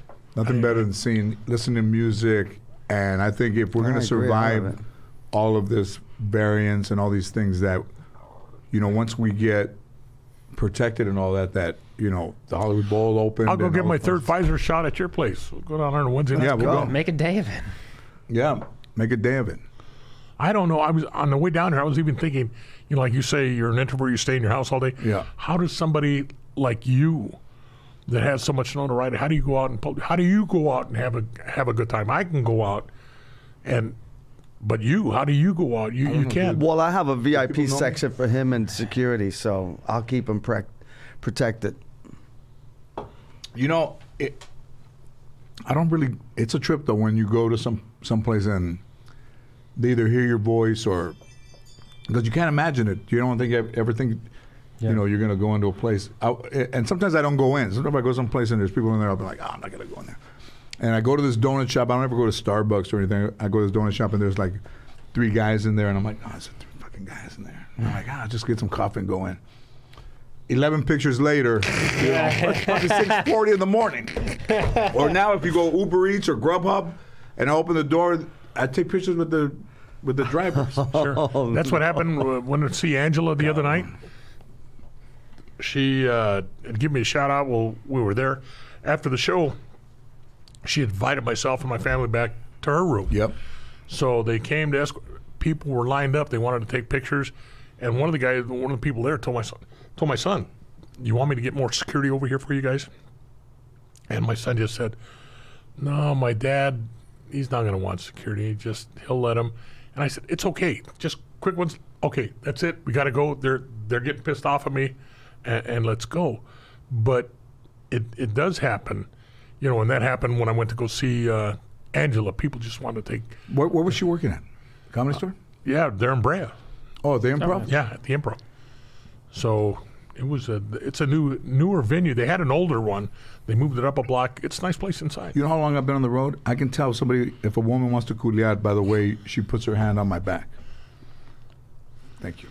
Is that, you know what? I haven't had a lady. Or a man. I'm asking. Yeah. I need details. I need details. I have not had a lady reach that far. No, serious. And if my wife's around me, she'll break her arm. No, I know she would. Because she's beautiful and genuine, but she's from the barrio. You know that when you have a lady from the hood, even wife or anything, they know where to hit you. That's my man. She even jumped on my case the other day because on the show with I forget who it was here. I said, my wife said, me importa madre, and we were talking about Bill Cosby when we said, he's still guilty. And Liza was here. Yeah. And I said, my wife said, I don't care. I created controversy because I said, it's the law. This is why. Right. I'm not saying innocent or guilty. This is the law. And she just, on the air, I said, my wife said, Sister Mary Clarence said, me importa madre, whether the law or not. This guy's dirty. And she said, you better let George know I don't talk like that. I wouldn't have said me importa madre. And I said, a literary license. I said it. It's okay. I said Sister Mary Clarence. She said, Sister Mary. No way would he say that. That's all it was. It's a touchy subject, Bill Cosby. It's a touchy dude. Look how quiet he got. Yeah. He's trying to work and he's got nowhere to work. I don't think I don't think he's going to find any place to work. Well, with all these live streaming things, maybe he could sort of start his own movement and get his. Almost. I mean, because we've talked a lot in here about how, the Night Stalker would have his sort of contingent of fans once he was in prison and whatnot. Now Bill's out, he can get a Patreon or some shit like that. There's ways you can. I got fans calling. They wish they were having his child still. They're sick people. Yeah. But you're going to find the same thing. I'm not going to mention which local National League baseball team he plays for, and I'm not going to mention his name, but he is on administrative leave right now, and nobody wants to touch him, and he'll probably never play. You mean again. The player? Yeah. Oh, no, someone's going to pick him up. He's too good a player. I don't think they're going to pick him up. But according to him, there was nothing other than some rough play. It was consensual. He says it. There's no doubt they have the tapes. They have the text message. It's consensual.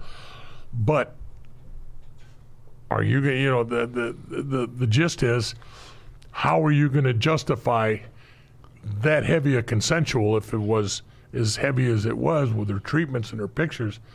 And then, you know, everybody knows you're a cochino, and they just don't want to. It's easier to say you were a thief than. But are you being judged in the court of public opinion? Yes. Yes. Which Firm, yeah. those are the things that when you read. I remember when Villaraigosa was running for mayor, and James Hahn did that commercial of him letting out drug dealers early on furlough, and there was somebody smoking a pipe in a darkened room, and it made it look like. So my grandmother says, "I'm not going to vote for Villaraigosa because I heard that he smokes, crack," and I'm like, "From where?" And there's a commercial, but it implied not even him, but somebody that's older. I mean, it's the imagery. Yeah, whoever did that knew exactly what they were doing. So I think in the court of public opinion. Exactly. That's right now, when you stop and look at it, it's taken this long for the investigation. There's no problem with DNA. Why haven't they filed? Why haven't they done this? So I don't know that anything will ever be filed, ever be adjudicated in court of law, but in the court of public opinion, he's already doomed. Okay, so this is what happens. Just like Mr. Cosby. This is what happens when you have a detective. So those things it's been going on for maybe a month and a half now, 2 months? Longer than that, about 2 months. And hasn't been charged. Okay, so you would say legally, if it's been going on that long and he hasn't been charged, there's He's nothing to charge him with. Until proven guilty. Exactly. I can't imagine, even after 2 months, that they're waiting for lab results. Those would have already been in. And he's already admitted, yeah, we had sex. So I don't know what kind of lab results they're waiting for. Now it's a matter of being able to prove her allegations. And if you can't prove it, well, then he's going to get away in the eyes of the law and the criminal justice system. But in the court of public opinion, he's already been. But people make their minds up. Sure. And kids and baseball, and you're out. Has there been a player that Yasiel Puig's not with the team? No, and he's not playing with anybody right now. He's not playing with anybody. Nobody will pick him up. So I've gone out. I still have lunch with old friends of mine from the department that have done time in prison, that have gotten out. And they got convicted for their thievery. They were my friends before they got caught, before they went in. They did their time. They paid their punch. They're still my friends. And I wouldn't hesitate to go out to lunch, and I have. Does Sister Mary Clarence know you're still hanging out with? Oh yeah, with felons? yeah. She approves this. All right. You just wouldn't leave them in your house unattended if they're thieves, because they can come in my house. No, but I mean, if you is that what they say? So if you commit a crime, and you go do your time and you come out, you've served your. Yeah, you should be exonerated of all past. You don't owe me nothing, and they even told me, you can ask me any question you want to. I'll tell you everything that happened. I said, it's none of my business. You did it. You paid your time. That's your personal business. You're my friend before. You're still my friend today. So I think now, if you look at that, which is true, somebody said, hey, I served my time. But now, because of public opinion, you serve your time, but it stays with you. The stigma of being whoever you are stays with you. Now it's almost like a dirty word. It's sexual involved. So I'll go out I'd stand tall with my friends that stole money and did their time, but would I be that willing to stand tall with some guy that's only accused of a sexual crime, and now I've got to continue to explain that to everybody else. Yeah. So that's a tough one. But also, that team will have to make a decision. And what they're liable for, maybe they didn't vet. I don't think you can vet that. Like, they try to vet things, but you can't vet. If I were a betting man, I'd bet that he's not going to play for the team ever again. He'll never take the field with them again. No. And I don't think he'll take the team. He'll take the field with anybody. If Alabama had a team, he'd be playing. That's for sure. Okay, quick question, dumb question. That's true. What are we talking about here? For people, myself included, who don't know the situation. There is a player on a local team that has been accused of felony battery, essentially. Okay. Because he met a lady. He said she was into rough sex.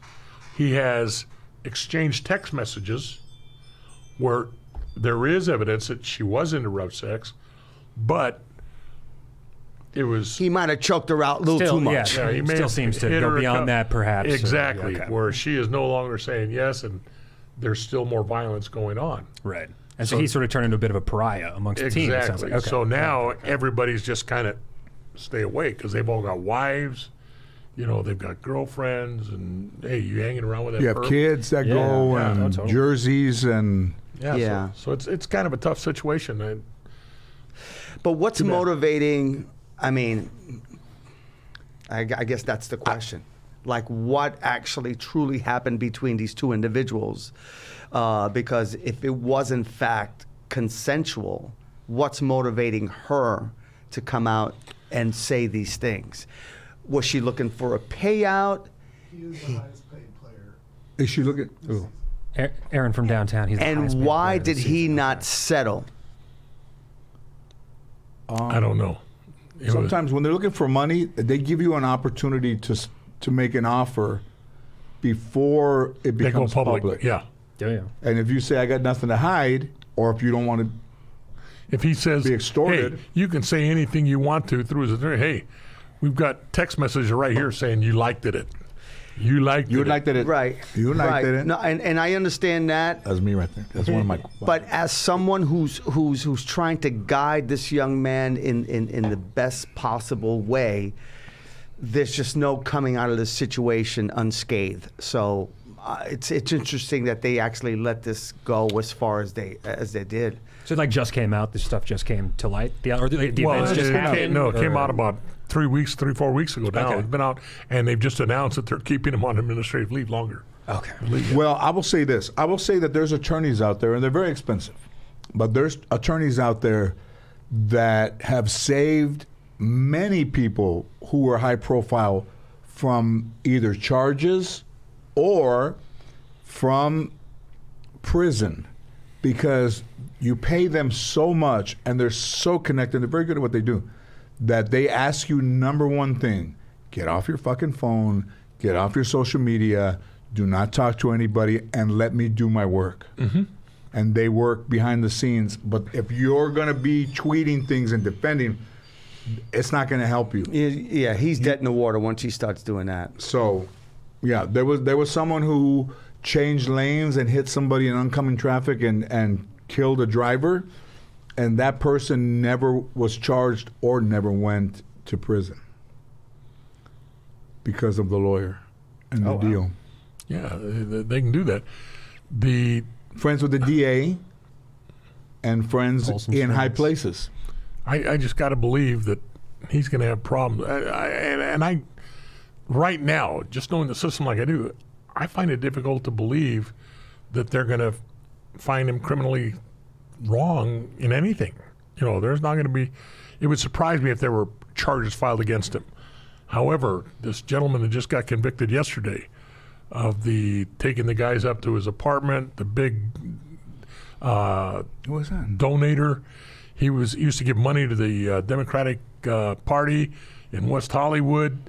He invited some guy up there. They filled him up with meth. Oh yes, who's that? and now he's being charged with. He's been charged. He just got convicted of 2 counts of murder yesterday. Yes, because they got high in his place. Yes, and then he was furnishing the drugs for him. Just got convicted yesterday. I don't You remember want to say the guy's name? We'll cut it out. I don't. Yeah, no. But What is that? I mean, there's a Los Angeles Times article on which I can read. It's Ed Buck. Ed Buck, there you go. Ed Buck convicted in meth overdose deaths of Gemmel Moore and Timothy Dean. Ed Buck, longtime fixture of West Hollywood politics, convicted Tuesday. Charged that he supplied the meth that killed 2 men during party and play encounters at his apartment. And that had gone on. They'd investigated him since last year, you know, trying to do it, and they finally just filed against him. And didn't take long for them to get him in and get him out. It only took 2 days, I think, of deliberation. Well, I will say that there are people who come in contact with other people, and then those other people try to extort money from someone for just being around them, and with no allegation that is real, other than an allegation they can make that would be in the court of public opinion, and that would taint that person, but they do it with no substance for money. Sure, I agree with you. There's people that do that. And this guy was And if trying you to defend get somebody. yourself You use the word taint, and I think that's what he was doing. in the taint right there, Right there, brother. in the taint. If you're in the taint area, that's almost like that's high real estate right there. He's just asking for trouble. All right, let's get out of here. Wrap it up, Grant. This was great. Yeah. What else are we doing? Anything to plug, Angelo? We can play any. How long did we talk? We're not about plugging 2 hours. anything, but I didn't hear any guitar though. That's the only thing. No. All right, we'll keep that off the air. We'll keep that off the air. But leave us voicemails. We do answer those 818-533-1843. We don't answer them. Or not. Right now? It sounds like. Let's answer one right now. You guys have headphones? Actually, we don't have the setup ready. I'd have to have it Man, some prepped in advance. here. All right. But that's Thanks, it. Gil. Thanks for coming That's out. always- Thank you. It's Thanks good to Yo, have you back. I Angelo, mean, we talked about all kinds of stuff. I love this, man. I'm just. This will be one to remember. I'm honored. this is it. I'm truly honored. to meet you. Absolutely. Hey, Truly. tú sabes, Papa, I love you. Yeah. Hey, and this is the show. This is how it is. This is how you do. Yeah. Easy, huh? I want to speak for George. Yeah. Come back anytime. Come back anytime and just Nice. hang out. I'd love to. You kidding me? I'm just kidding. I don't care who's here. I'm gonna be. Who's that? Oh shit! It's Angelo. But you know what? He's His not- restaurant is really, really, really good. Yeah, please come for breakfast. Really great. You guys will It's love right it. there on Vineland and Ventura. It's great. The 3 V's. How can you go wrong with V's? You know what? It's really a good Vagina place. starts with V. There- It can't be bad. You know what I'm saying? Verga. I got nothing. I'm too gringo for half this shit. All right. Thank you, Angelo. All right, Papa. Thank you. A la otra.